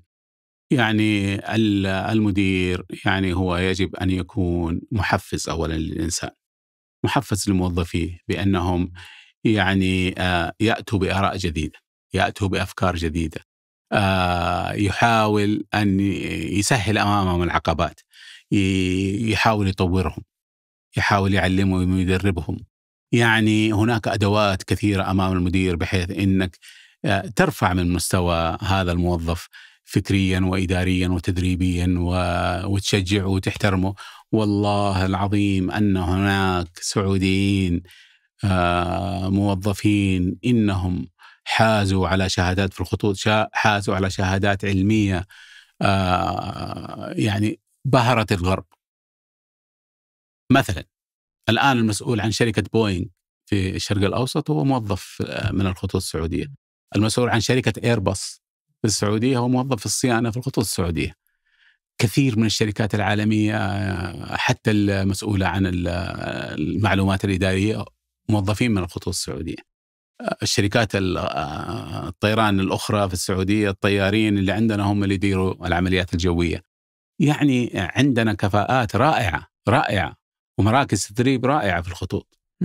طيب واحدة من أعتقد المهام اللي كانت عندك، فأنت الآن مدير للخطوط السعودية، والخطوط السعودية هي في الأخير مؤسسة عامة ليست شركة خاصة. صح. وفوقك وتتقاطع مع جهات كثيرة. صح. وأعتقد أن هذه حتى واحدة من المشاكل اللي كانوا الموظفين أول ما جيت يشتكوا منها. صح. سواء الآن الخطوط كانت تبع وزارة الدفاع، بعدين تتقاطع مع رئاسة الطيران المدني. صح. المطارات، المالية. كيف تتعامل مع أصحاب المصلحة المتقاطعة؟ كان فيها زي ما يقولون politics كثيرة تصير. كان هناك يعني مشاكل كبيرة بين الخطوط السعودية والطيران المدني. أيوة، يعني الطيران المدني يعتقد أنه هو يعني وربما يحق له هذا الكلام أنه هو السلطة المسيطرة المهيمنة على المطارات وحركة الطيران في المملكة. الخطوط السعودية تعتقد أنها الناقل الوطني الأكبر الذي يعمل بكفاءة أعلى وقدرات أعلى وعنده إمكانات أكبر لينطلق بصورة أفضل. أحيانا الطيران المدني يدعي بأن الخطوط السعودية تسبب إرباك في عملياته بحيث أنها تجيب حجاج كثير أو دفعات كثيرة أكثر من سعة المطار. مثلا الخطوط السعودية كانت تشتكي بأنه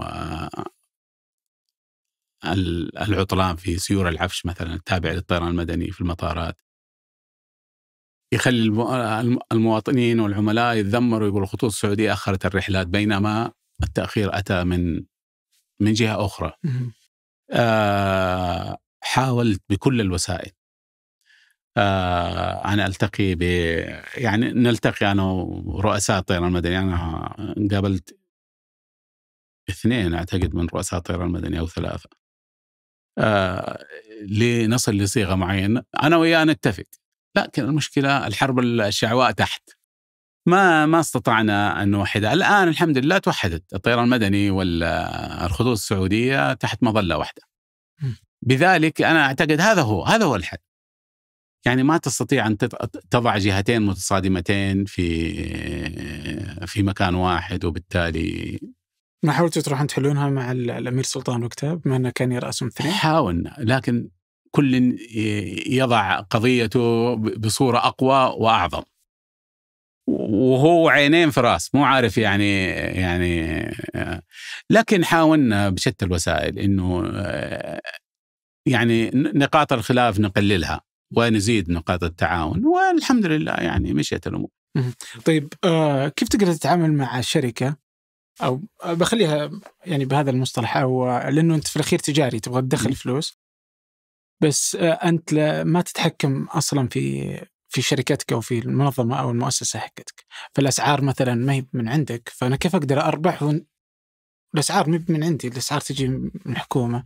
فكيف قدرت تتعامل مع هذه المسائل عشان تقلل من خسائر الشركة أو المؤسسة؟ كان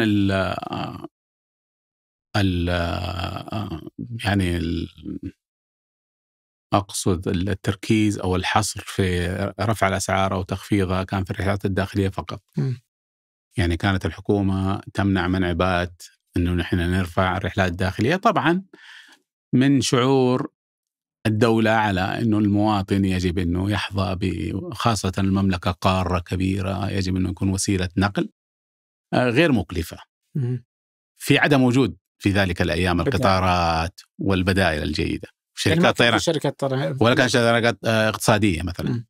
فكان هو الناقل الوحيد. فكيف يعني تستطيع أنك يعني ترفع الأسعار وناس عندهم مراجعات مستشفيات وروابط اجتماعية وكذا؟ فكانوا ينظروا من هذا الناحية الدولة. احنا نقدر هذا الشيء، لكن احنا ننظر أيضا لناحية بس هذا شكل تحدي لكم. أي تحدي.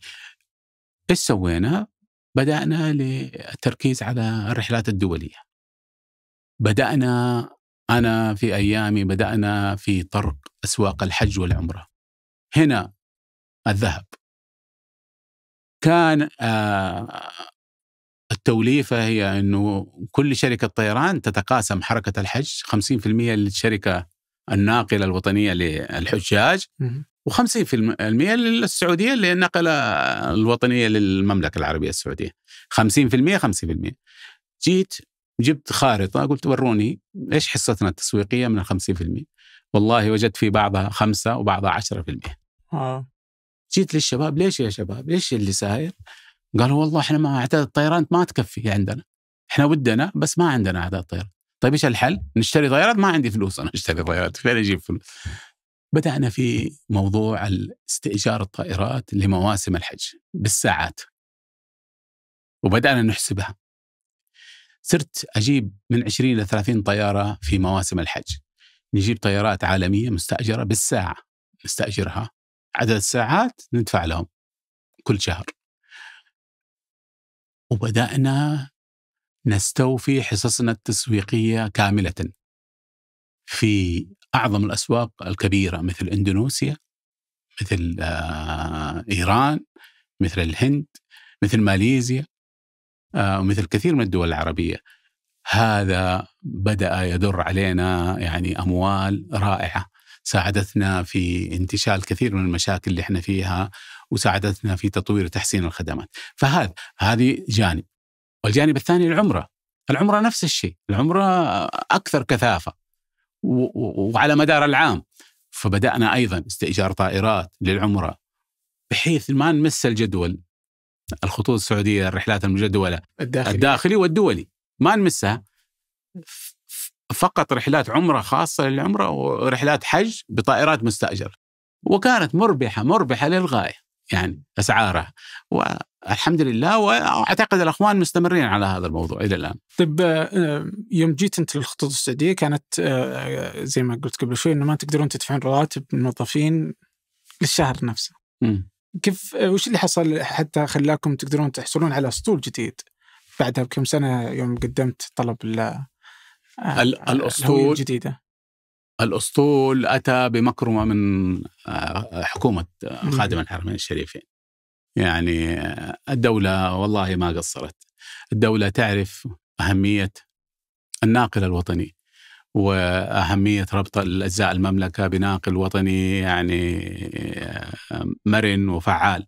فوجدت أنه أسطول كان قديم جدا، كانت كلها تراي ستار، تعرف أيام تراي ستار وكذا، فكانت طائرات قديمة وتتعطل كثير. فربما الشكاوي اللي قبل ما أجي أنا هذه كانت من أسبابها. الحمد لله من يوم ما جاء الأسطول الجديد انحلت كثير من المشاكل. فكانت هناك مكرمة، يعني رفعنا الأمير سلطان، إحنا ما عندنا يعني سيولة ولكن نحتاج إلى طائرات إذا نستطيع أنه يعني نتوسع في الأسواق وكذا. وطبعا رفعها للمقام السامي، وأتت مكرمة الملك فهد ربما تعرفوا عن أعلنت الصفقة بين أمريكا والمملكة، والحمد لله كانت يعني دفعة قوية جدا للخطوط السعودية. أول من أحضر طائرات 777 في الشرق الأوسط قبل الأماراتية إحنا، و747-400 وكذا. فكانت يعني دفعة معنوية للموظفين ولنا وللمواطنين، وزادت في السعة المقعدية وانتظام الحركة، وصلت إلى فوق 90 انتظام الرحلات. قفزة كذا لأنه طائرة جديدة والحمد لله يعني. لكن هذا أتى بمكرمة من الدولة. إحنا ما بدون الدولة لم نكن لنستطيع أن نقف على أرجلنا. الدولة دائما كانت هي العضد بالنسبة للناقل الوطني لأنها تعمل لخدمة المواطنين. طيب هل الطيران الداخلي ممكن يكون مربح؟ الآن مربح طبعا. الآن مربح. فقط كانت إنه حد الأسعار وسقف ثابت. نعم. هو اللي كان المشكلة بالنسبة للخطوط. نعم. الحد. وبعدين يجي في بالي وش اللي يخلي مثلا زي الخطوط السعودية إلى اليوم يعني لا تزال مي بقادرة تنافس مثلا زي الإماراتية ولا الاتحاد القطرية ولا غيرها من الشركات. فيجي في بالي لعل إنه الطيران الداخلي يعني يكون متعب للشركة، بينما الشركات الثلاثة اللي ذكرتها كلها ما عندها طيران داخلي، كله طيران دولي.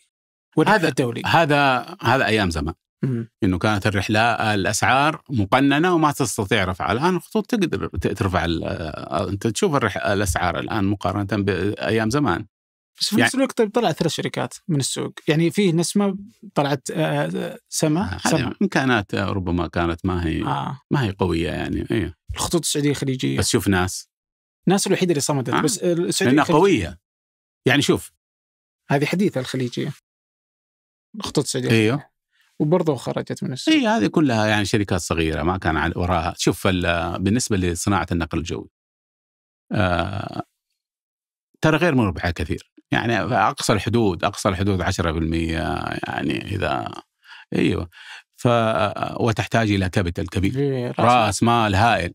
إذا ما عندك رأس مال هائل وعقول نيرة ما تستطيع أن تبقى في السوق، لأنه منافسة شرسة. الطائرة الواحدة كم تكلف مثلا؟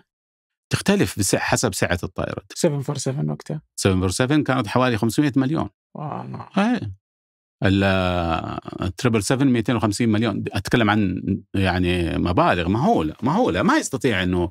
فكانوا هؤلاء يشتروا شركات اللي تكلمت عنها ربما طائرات مستعملة صغيرة 5-6 طائرات يعني. فهذا هو السبب. رأس مال قوي وعقول نيرة. أوكي. طيب ودي في إدارة الكوارث، أحس أنها إدارة صعبة وفي فترتك كانت فيه عدة يعني كوارث. أتذكر مثلا عندنا اللي في 96 تحطم طائرة في اللي طالع من نيودلهي للظهران. كيف كان وقعها؟ كيف قدرت شلون تدير الأزمة خارج عن السيطرة؟ والله كانت هذه ربما من أصعب اللحظات في حياتي المهنية. يعني لحظة صادمة للغاية ومفاجئة. كنت خارج من المكتب ورايح البيت بعد يوم شاق ومجهد، وراكب مع السواق جاني اتصال من الOCC اللي هو مركز مراقبة العمليات. أنا هذا من يوم ما يتصل بي أنا انفجع، لأنه ما عندهم إلا مشاكل. وكنت أحرص إنهم يكلموني. يعني أي مشكلة في أي طائرة في أي مكان في الدنيا لازم تكلموني، أبغى أعرف، لأنه الأمير سلطان الله يرحمه هذا الرجل يجب أنه أعطي له الكريدت. الأمير سلطان كان يكلمني على مدار 24 ساعة. في طيارة عندكم هناك جالسة، لأنه ما شاء الله خط تلفونه مفتوح والناس يتصلوا، وساعة أنا والله ما أدري عن المعلومة اللي سأل عنها. يعني الطيارة في مثلا كذا متأخرين على الركاب، ما أعطوهم عصيرات، ما كلموا الناس، ما وشلون هذا يصير. فكان سبحان الله، شو أنا أقول لك على الترهل، لأنه كان فوقي قائد النار يولعها تحت رجولي طول النهار هو يتصل. فأنا لين خلاني أنا لازم أعرف إيش اللي صاير، تبيب النملة إيش يصير، على أساس أتوقع اتصال في أي لحظة، ولا يجب أن يكون عندي المعلومة جاهزة. لنعود لهذه الحادثة. خرجت من المكتب، جاني الاتصال من الOCC، قال والله يا دكتور عندنا طيارة اختفت من شاشة الرادار، طيارة الخطوط السعودية المغادرة من نيودلهي إلى المملكة. كلمة اختفت من شاشات الرادار معناته أنه يعني شيء ما حادث أو مصيبة. يعني أنا رأسا تماسكت واتصلت بالتنفيذيين، وعندي أنا كنت سبحان الله مستعد لهذا اليوم. أول ما جيت قلت أين غرفة يعني الطوارئ؟ يجب أن يكون عندنا غرفة طوارئ مجهزة بالكامل. ما كانت مجهزة بالكامل، يعني يجب يكون فيها تلفونات دولية، يجب يكون فيها جهاز تلفزيون، بحيث أنه سبحان الله كلها نفعت الأشياء اللي سويناها. يجب أن يكون عندنا كل وسائل الاتصال بكل دول العالم في هذه الغرفة. يجب أن نكون مجهزة، لأنه ما ندري في اليوم معين. فسبحان الله أتى اليوم وقلت لهم يجب تفعيل الآن الغرفة والاتصال بجميع التنفيذيين، أنا حكون هناك بعد 10 دقائق. أنا كنت خارج من المكتب بس لفيت على المطار ورحنا. أنا ماني عارف إلى الآن إيش اللي صار. هل هي حادث؟ هل هو سقوط؟ هل هو ربما في أمل صغير يقول يمكن يعني الطيارة جاء مشكلة وهبطت بسرعة، ولا في شيء يعني ما. المهم رحت وجدت الأخوان يعني خلية نحل هناك موجودين، يعني جو، وجلسنا وقعدت على الكرسي المشتعل نارا. أول شيء فتحنا الخطوط مع الهند، جميع محطاتنا وموظفينا في الهند، ونسأل إيش اللي صار، إيش هي حادث. 5 دقائق جانا الخبر، قال والله للأسف هناك حادث تصادم بين طائرة الخطوط السعودية وطائرة كازاخستانية من كازاخستان. كانت احنا 747، هي طائرة إليوشن السوفيتية قديمة يعني، ومليانة عمالة مساكين. يعني كان وقع الخبر يعني مفجع ومأساوي. لما جاني الخبر دغري اتصلت بالجهات العليا، بالديوان الملكي، الأمير سلطان، بلغنا جميع الجهات المعنية، وبدأنا في وضع خطة علمية. كان القائد يجب أنه يظهر في هذه اللحظات.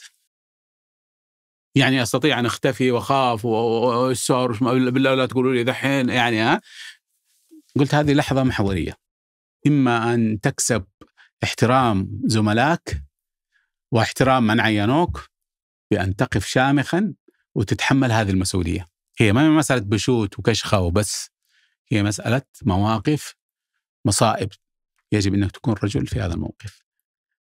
فسبحان الله ربي صب علي هذا الهدوء، وبدأنا بوضع خطة علمية وتفعيل مراكز للطوارئ في جميع محطات الخطوط السعودية داخل المملكة وفي الهند وفي نيويورك وفي لندن، بحيث إنه في ركاب من هنا ومن هنا ومن هنا. المهم، والصحافة العالمية جنتنا CNN كانت فاتحة القناة مباشر لايف علينا إحنا، ويتصلوا بكل شيء يبغوني أنا يعني أجاوبهم. فكلفنا إدارة العلاقات العامة، قال لا نبغى نكلم CEO حقكم. المهم ما كان عندنا معلومات كافية، ما كان عندنا، ما نحب نطلع وإحنا ما عندنا معلومات معروفة. CNN يعني ناس متخصصين يعني. المهم ما كان عندنا أعداد الركاب بالضبط، ما كان عندنا جنسياتهم، ما كان عندنا اسماء الركاب، ما كان عندنا. ما كنتوا دارين إذا كلهم توفوا ولا لا؟ لا 100% كنا عارفين. خلاص كله توفى. كله متوفى. طيارة تصادم على ارتفاع 15,000 قدم.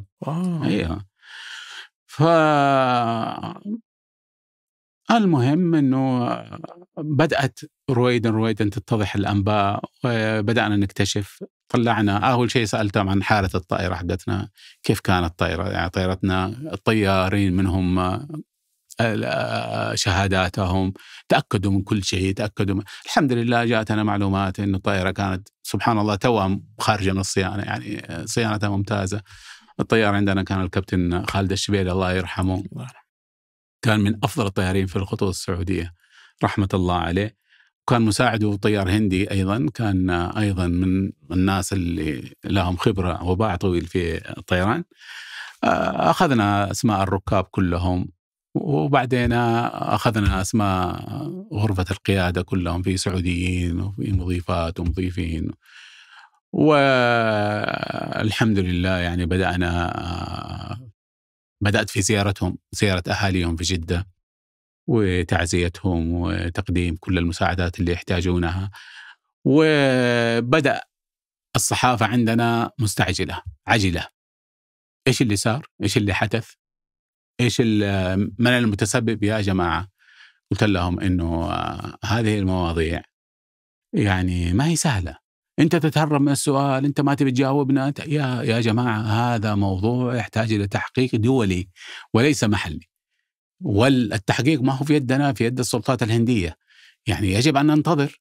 نعم هو حادث، نعم هو في فاجعة، نعم هي في مصيبة كبرى، لكن من المتسبب، من هو المخطئ، على من الأخطاء، ماذا سيحصل؟ هذه كلها أشياء ما نستطيع أن نتكلم عنها إلا بعد أن تتضح الرؤية وتطلع النتائج.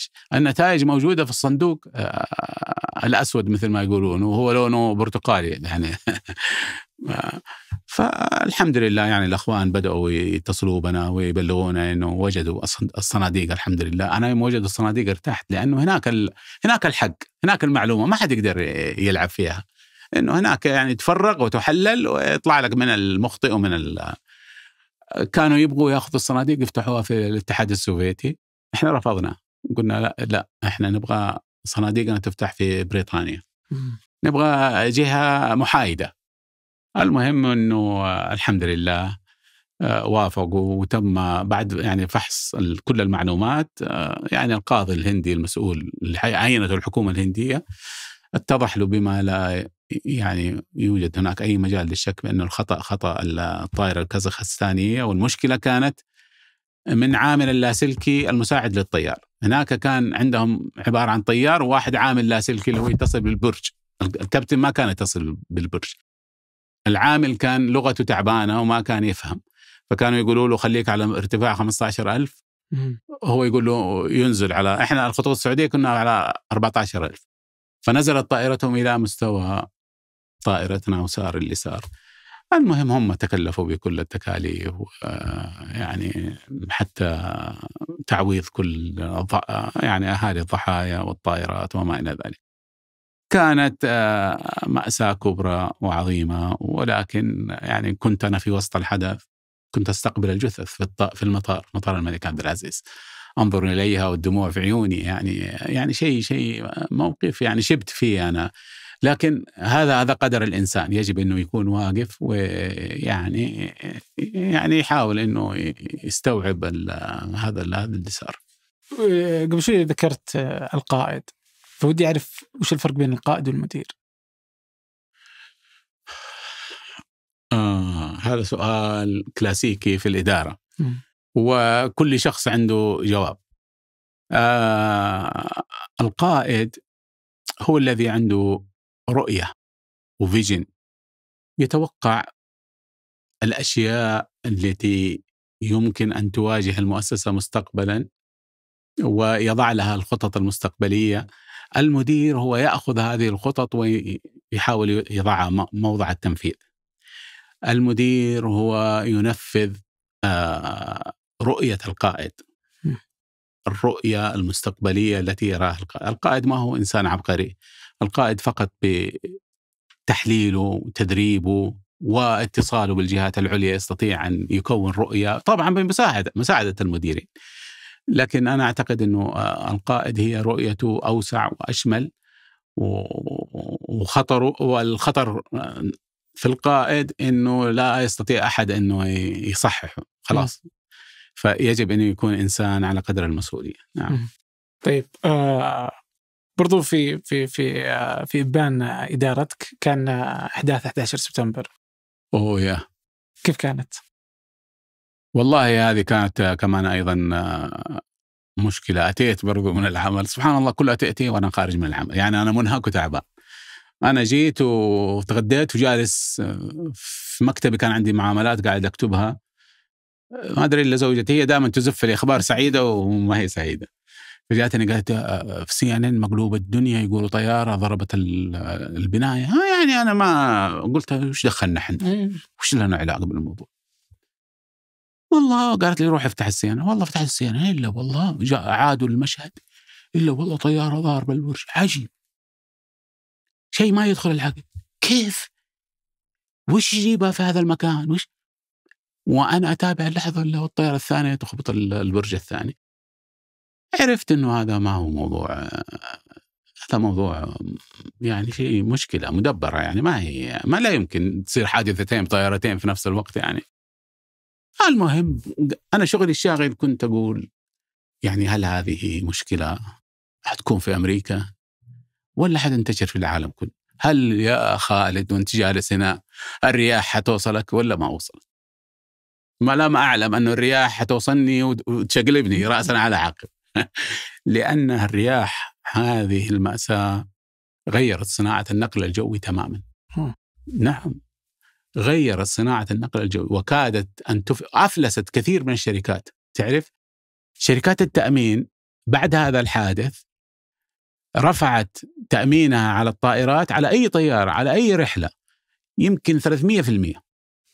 أصبح يعني ليس من المربح أنك تطير، خلي طيارتك واقفة في الأرض، إلا إذا كانت الدولة هي تأمن الطائرات على اسمها.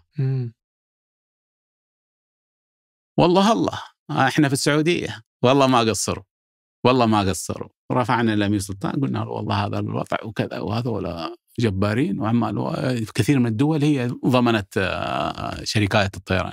والله وزارة المالية طبعا بتوجيهات سامية أصدروا يعني توجيهات بأنه يعني الدولة تضمن وتؤمن المؤسسة، وبالتالي استطعنا أن نكمل المسيرة. لكن كثير من الشركات ما استطاعت وأفلست كثير من الشركات، وكثير من الشركات رحلاتها انخفضت بحوالي 50 و60%.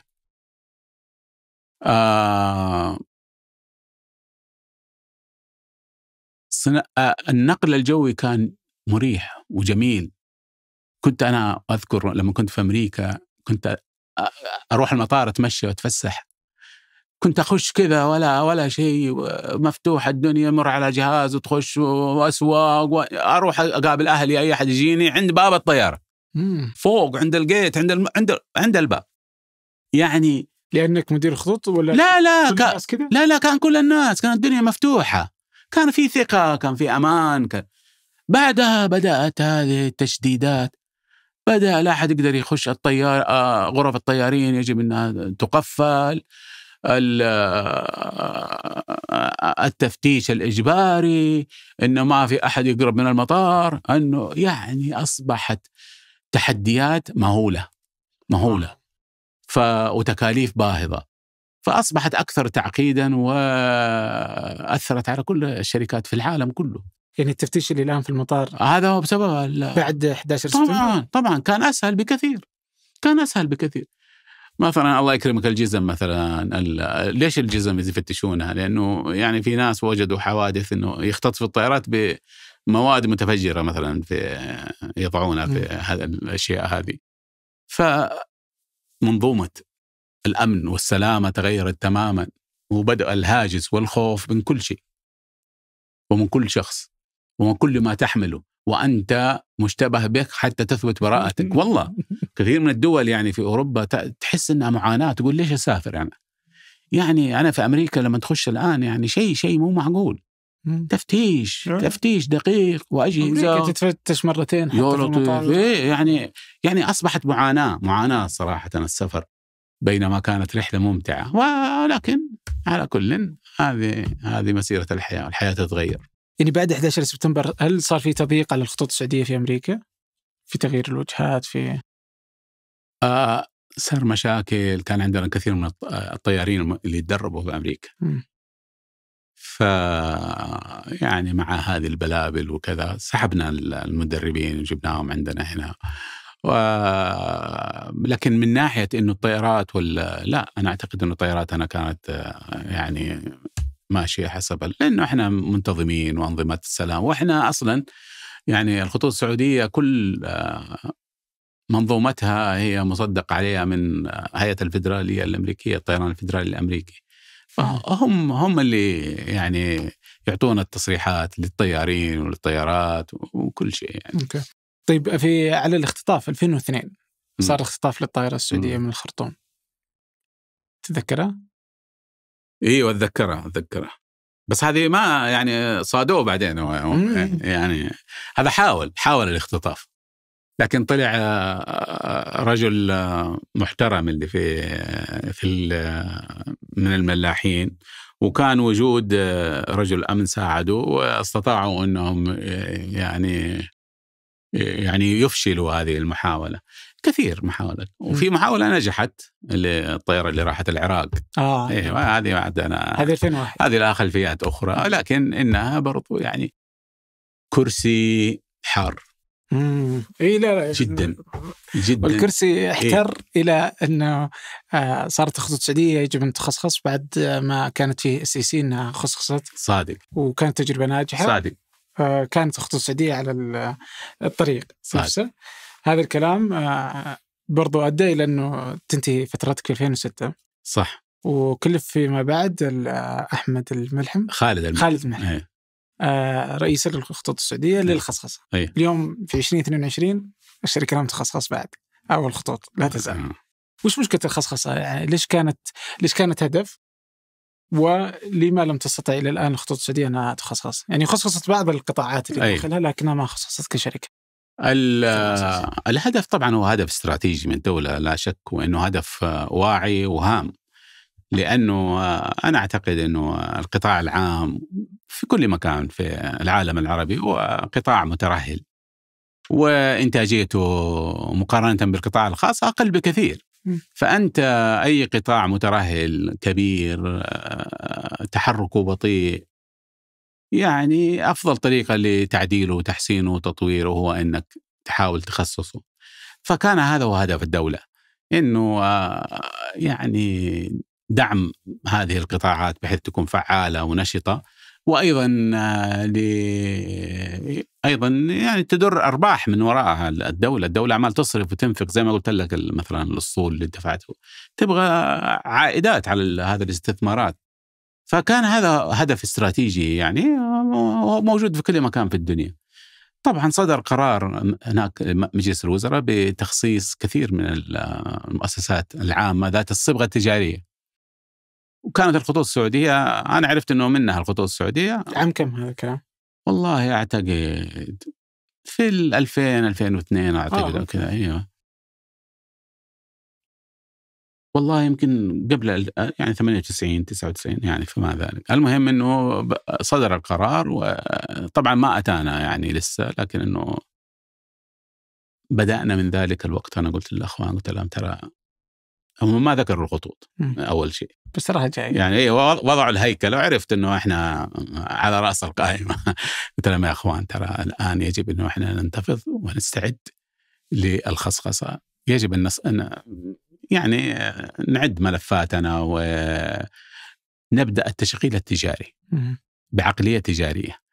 وبدانا التشغيل التجاري، وبدانا تطوير خدماتنا، وبدانا تحسينها، وبدانا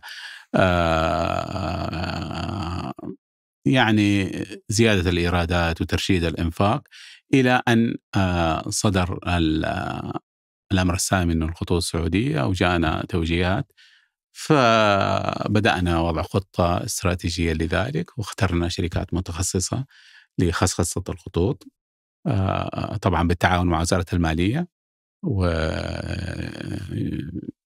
ويعني اختيرت البنوك التي تعمل على خصخصة الخطوط والشركات الاستشارية والشركات القانونية.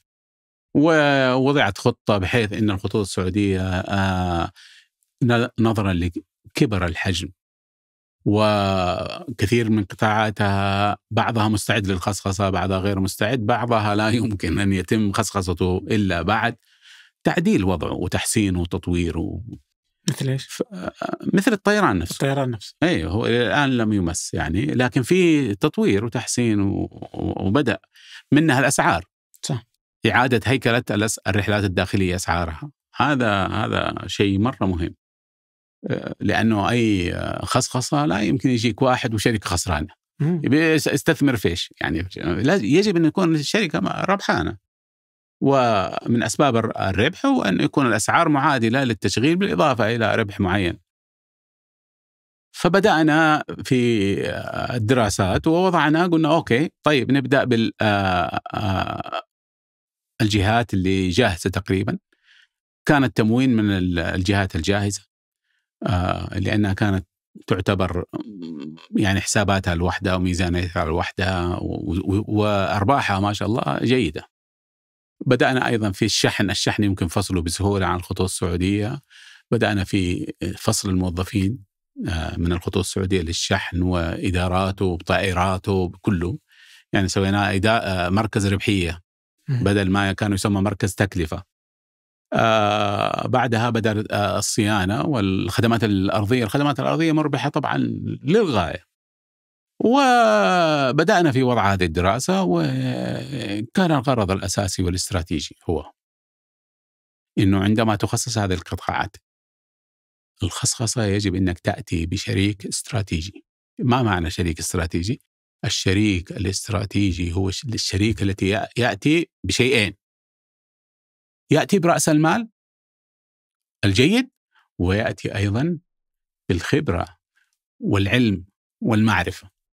ليش هذه مهمة؟ هذه مهمة لأنه إذا دخل معك شريك فاهم وعارف وعنده العلم وعنده المعرفة، سوف يساهم في رفع قيمة هذه الشركة. فبالتالي 30% اللي يأخذها هو حتزداد قيمة الشركة، وبالتالي يمكن تعوض اللي فقدته. يجب أن يختار الشريك الاستراتيجي اللي يكون يرفع من شأنك ويرفع من قدرتك. كانت هذا الخط الأحمر اللي أنا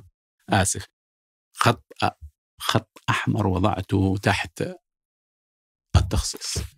لما نقول شريك مثل مين اللي صار؟ أنا ما أدري عنه، أنا تركت الخطوط وعاد.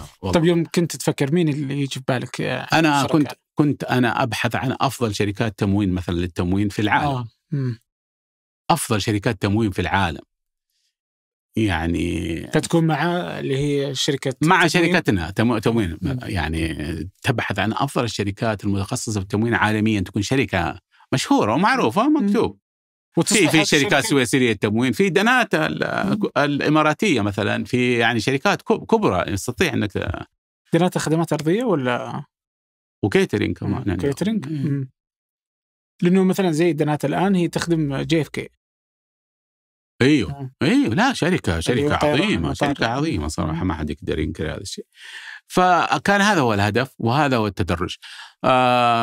طبعا الان تم خصخصه التموين والشحن والخدمات الارضيه، باقي اعتقد ما ادري الصيانه، والله ما ادري، انا انقطعت عن الموضوع هذا.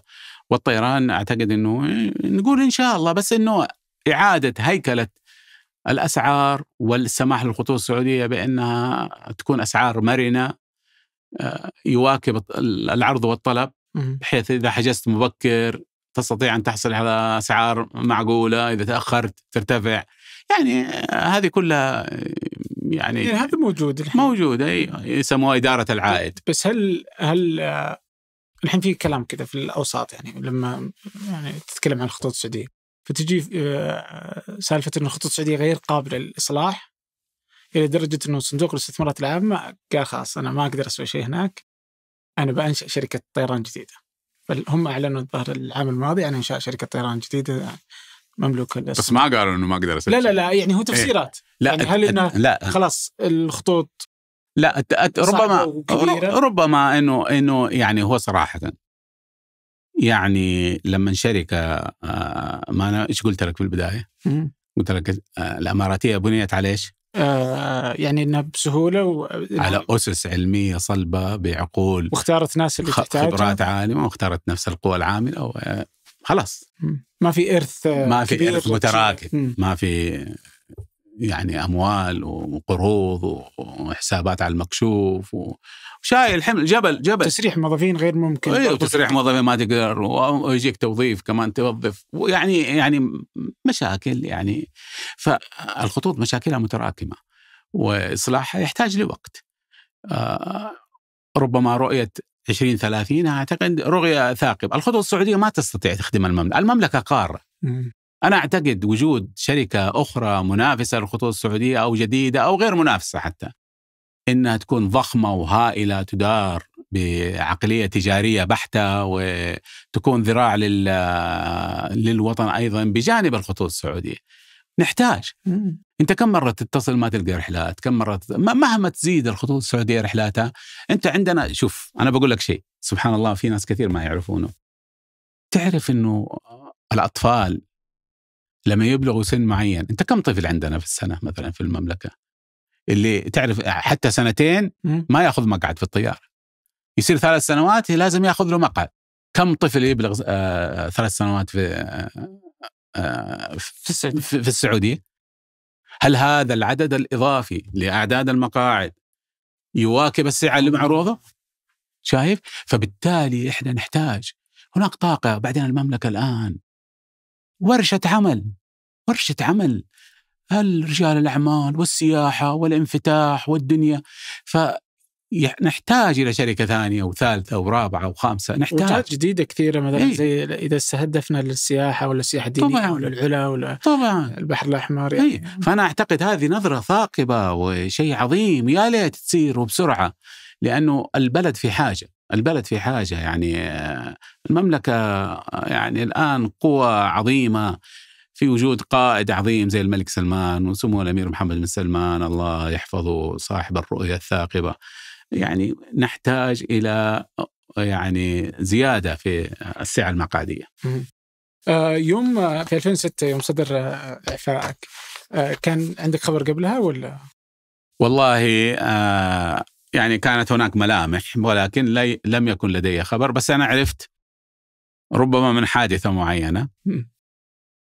أنا كان عندي مؤتمر لازم أحضره في جنيف للآياتا، كانوا يسوون تبسيط إجراءات العمل اللي هي يعني الحجز بالكمبيوتر وتخرج البوردنج باس زي ما كنا نسوي في الخطوط السعودية. ترى الخطوط السعودية أول من أدخل السيلف بوردنج باس اللي إحنا نخرجه قبل الأماراتية، قبل أي شركة طيران.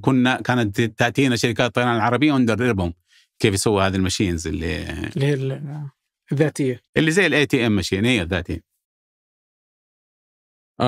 فين وصلنا احنا؟ نسيت. فكنت تقول انه كان مفترض تروح المؤتمر في جنيف. ايوه، فكنت بروح المؤتمر في جنيف. فانا عادة لأن من كثر اتصالات الأمير ويعني ومتابعته لكل صغيرة وكبيرة في الخطوط السعودية، كنت أحرص كل ما أغادر لازم أبلغه، بحيث أنه أقول له أنا رايح في كذا رايح في كذا. فهذه المرة يعني هذا مؤتمر مهم ومرة مهم. فكلمت الأمير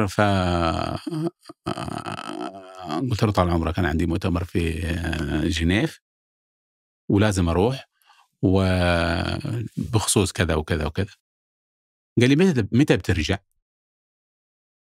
هذا السؤال لم يسألني إياه قط. قلت له طال عمرك هي 2-3 أيام، إذا تبغاني ما أروح برضو أنا تحت أمرك، أو تبغاني أجي بعد يوم. قال لا خير إن شاء الله، بعد 2 إن شاء الله يعني. بس عرفت. أنا رخيت السماعة وقلت لزوجتي، قلت له ترى في جاية موضوع ترى قريب، والله يختار لي فيه الخير إن شاء الله. المهم حسيت إنه قريب لأنه سؤال غريب ولا؟ لا، لأنه أعرف الرجل هذا. الرجل هذا عطوف وحنون، كان لا يود إنه يصير أي شيء وأنا خارج البلد. يجب احتراما يعني للعلاقة اللي أنا بيني وبينه، إنه يجب أن أكون في بلدي عندما يصدر مثل هذا القرار. فأنا علمت أنه أخر القرار 2 يعني إلى أنا وصلت. المهم وصلت وأنا في الطيارة عرفت جاءت عاد عندنا ما شاء الله أيام ما بدأت هذا الجوالات بدأ الرن ولا عرفت أنه فالحمد لله سبحان الله نزل علي هدوء تام وراحة تامة. ونزلت لقيت الموظفين متشمعين يشوفون المدير الآن اللي راح، فبكل هدوء سلمت عليهم شكرتهم قلت لهم شدوا حيلكم وأرجوكم نكمل المسيرة على ما عهدناكم عليه. ركبت السيارة مع سواقي وقلت له على البيت أرجوك تروح المكتب تأخذ كل الأشياء الشخصية من المكتب وتجيبها على البيت. لم أرى ولم أدخل ذلك المكتب من تلك اللحظة. أيوة يعني خلاص. وبعدين ملف الخطوط احتراما للإدارة الجديدة وضعتها في ملف، وضعتها في مكتبي في درج. قلت أنا لن أتدخل ولن أقعد أشوش. أنا واجهت بعض المشاكل من بعض يعني المتقاعدين اللي كانوا يعني يعملوا إثارة البلبلة وكذا، يعني كان موقف معاك وكذا، يعني هذا الآن خارجي بيسوي قلت أنا لو تنقلب الدنيا على الأرض لن أسوي تصريح ولن أتكلم ولن أسوي مقابلة مع أي إنسان احتراما للإدارة الجديدة. خليها زي ما أنا أخذت فرصتي يأخذوا فرصتهم إن شاء الله إنه ربي يوفقهم. وهذا اللي كان. اختفيت عن الأنظار واهتميت بأهلي وعائلتي ومسؤولياتي وسويت أجندة جديدة وحياة جديدة وفتحت أبواب جديدة والحمد لله. والله كانت يعني راحة نفسية. وأنا خير يعني ختام بالنسبة لي كان الخطاب اللي جاني من سمو الأمير سلطان. يعني في خضم هذه الأزمة أولادي كانوا زعلانين بيطالعوا فيا وبيشوفوني. أنا أول ما جيت البيت كانوا يبكوا، عيالي كانوا صغار أبنائي عبد الله وعبد العزيز كانوا يبكوا يعني أبوهم مدري إيش. قلت لهم اسمعوا ترى أنا ما كنت أشوفكم إلا ساعة في اليوم، الآن أنا كلي لكم. أنتم ما تحبوا أبوكم؟ قالوا إيه؟ قلت الآن أنا معكم، يلا الآن نروح نسبح. قالوا إيش تقول؟ قلت الآن نسبح. والله ورحت. زوجتي طالعة تقول هذا مجنون ولا إيش بو. سبحان الله ربي كذا. والله ورحنا وسبحنا ونضحك ومبسوطين وجو الأهل وكل اللي طالع فيه يقول هذا إيش بو مجنون. الله نزل عليه سكينة. بعدها مدير عام مكتبي اتصل بي قال لي والآن جاء خطاب من الأمير سلطان سري وعاجل. قلت يا لطيف ايش فيه يا ساتر خلاص منتهينا. فالحمد لله يوم جاني قلت خلاص اجيبوا لي على البيت. جاني على البيت يوم فتحت المكتب الكتاب واطالع في هذا الرجل الله يرحمه الله يغفر له. خطاب بلسم إنك أنت أديت الأمانة، وإنك أنت هذه ليست نهاية المطاف، وإنك أنت من أبناء البلد المخلصين، ساهمت في وضع البنات في الخطوط، يعني زي الإنسان اللي يضع البلسم على جميع الجراح. فبعد الخطاب هذا قلت لزوجتي هذه شهادة دكتوراه جديدة، الحمد لله، اللهم لك الحمد. الحمد لله. بعدها لم يقف الأمير سلطان عند هذا الحد، طلب أن يعقد مجلس إدارة برئاسة مساعده اسمه الأمير فهد بن عبد الله لتوديعي واستقبال المدير الجديد. هذه لم تحدث في تاريخ الخطوط من قبل، ولم تحدث في تاريخ الخطوط السعودية من بعد. لمحة حضارية إنسانية ما أجملها.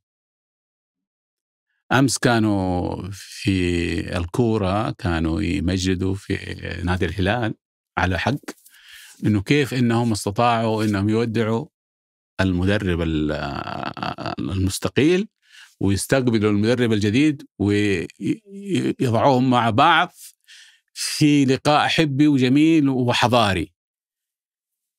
سواها الأمير سلطان. رحت مجلس الإدارة، وجدت الأخ خالد المدير الجديد والأمير فهد، وبلغنا الأمير إنه الأمير وجه إنه نعقد الاجتماع لتوديعك دكتور ونشكرك ونستقبل الأخ خالد. كلام حضاري جميل. إيش عندنا أجندة في مجلس الإدارة؟ قال ما عندنا ولا شيء، بس هذا هو الموضوع. الحمد لله خير، الحمد لله. بس كان تكليف خالد الملحم لأنه تجربته في السي في خصصتها، فكان يعني إيه ونعم يعني. والحمد لله. أوكي. التقيت بالأمير سلطان بعدها نعم. كان في الملك عبد الله، كان الله يطول عمره كان واصل لجدة، وقلت لابد إني أروح المطار واستقبله وأشكره لأنه آخر تجديد لي كان من الملك عبد الله. فرحت المطار ووجدت الأمير سلطان هناك، جاء قبل الملك عبد الله ب5 دقائق. سبحان الله، كان يعزني كثير لأني كنت أنا إنسان صادق. ياما اتهمت في أشياء وكنت أجيله وأقول له أتمنى أنك تحقق. قال لا ما في داعي. قلت أرجوك رجاء أنك تحقق الموضوع هذا، لأنه ما أبغى يعني يجاملني ولا كذا، أبغى يتحقق. وسبحان الله، هذه كانت يعني زي ما تقول لبنات من الثقة توضع، لبنة فوق لبنة، إلى أن وثق فيه تماما يعني. الحمد لله. كنت أشوف أنا لاحظ، أنا أسوي نفسي ما أشوفه يلاحظ يطالع فيه يعني. وقع القرار على يعني وجدني إني يعني عادي، فانبسط ارتاح. المهم إنه جاء الملك عبد الله وشكرته وسلمت عليه وشكرته على الثقة، وأنا خاتمكم في أي وقت وشكرا طويلا. قال الله يوفقك وما قصرت. رحت للأمير سلطان، استقبلني استقبال كما كان يستقبلني من قبل، وقال لي أبغاك تجيني المكتب بشوفك. قلت له حاضر طال عمرك. رحت المكتب ووجدت عنده شخص أنا ذكرت اسمه في الكتاب، ربما ممكن ما يحب أنه أذكره مرة ثانية. واستغربت كيف يسمحوا لي بالدخول عليه وعنده شخص جالس. جلست وقلت لا تتكلمنا، يغادر هذا الشخص ويشوف يعني إيش الأمير توصيته ولا عنده. والله وجدت أنه حرص الأمير أنه يبغى يكلمني في وجود هذا الشخص، وهذا الشخص ما شاء الله يعني مشهور يعني، وعنده اتصالات وعنده كذا. فعلمت أنه الأمير يبغى يعني من خلال هذا الشخص يوصل يعني السوشيال ميديا القديمة. هذا هو السوشيال ميديا، رجل السوشيال ميديا، يعني يوصل ما سمع يعني. فالتفت لي قال لي نفس الكلام اللي في الخطاب، أنت ما قصرت، وأنت ما أحد كان يتوقع منك أكثر من اللي سويته، وأنت أضفت إلى ابنه. والله يوفقك يا خالد، وأبغى أشوفك في كل مكان أكون متواجدا فيه، وأنت وأهلك، وحنا إن شاء الله ما ننساك وأمورك إن شاء الله، بس أنا أبغى يعني نكون دائما على تواصل. قلت له حاضر طال عمرك، شرف. وخرجت خلاص. يعني كان أجمل تقاعد في الدنيا أنك تخرج وولاة الأمر راضين عنك، وأنك سلمت الأمانة وأخلصت والحمد لله بدأنا حياة جديدة والحمد لله. كيف حياة التقاعد؟ والله من أجمل حياة، والله من أجمل الحياة والحمد لله، نشكر الله. حتى الناس كثير يقول يا دكتور والله شكلك صاير شاب، أنت تجوزت ولا شكلك؟ والله يقول.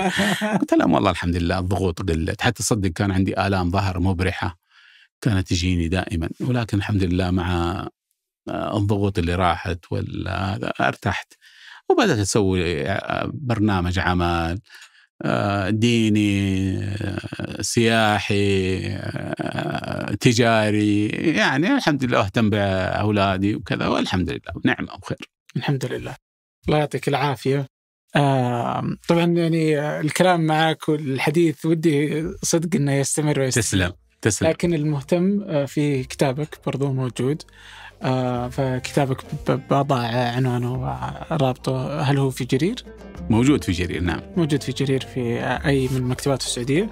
فالكثير والكثير صراحة يعني نعم. الحديث فيه بيكون نعم. طويل، فالمهتم بيجد البقية في القصة الممتعة في الكتاب. الله يعطيك العافية. شكرا، أكرمتنا في جيتك ألف شكر أخوي عبد الرحمن، وأنا أحب أشكرك، وأنا والله استمتعت جدا بهذا اللقاء. الله يعطيك العافية. الله يسلمك. شكرا لك، شكرا لكم، شكرا لياسر الغانم خلف الكاميرات، في الإعداد أيمن الحمادي، وفي الهندسة الصوتية محمد الحسن، تحرير الحلقة عدي عيسى.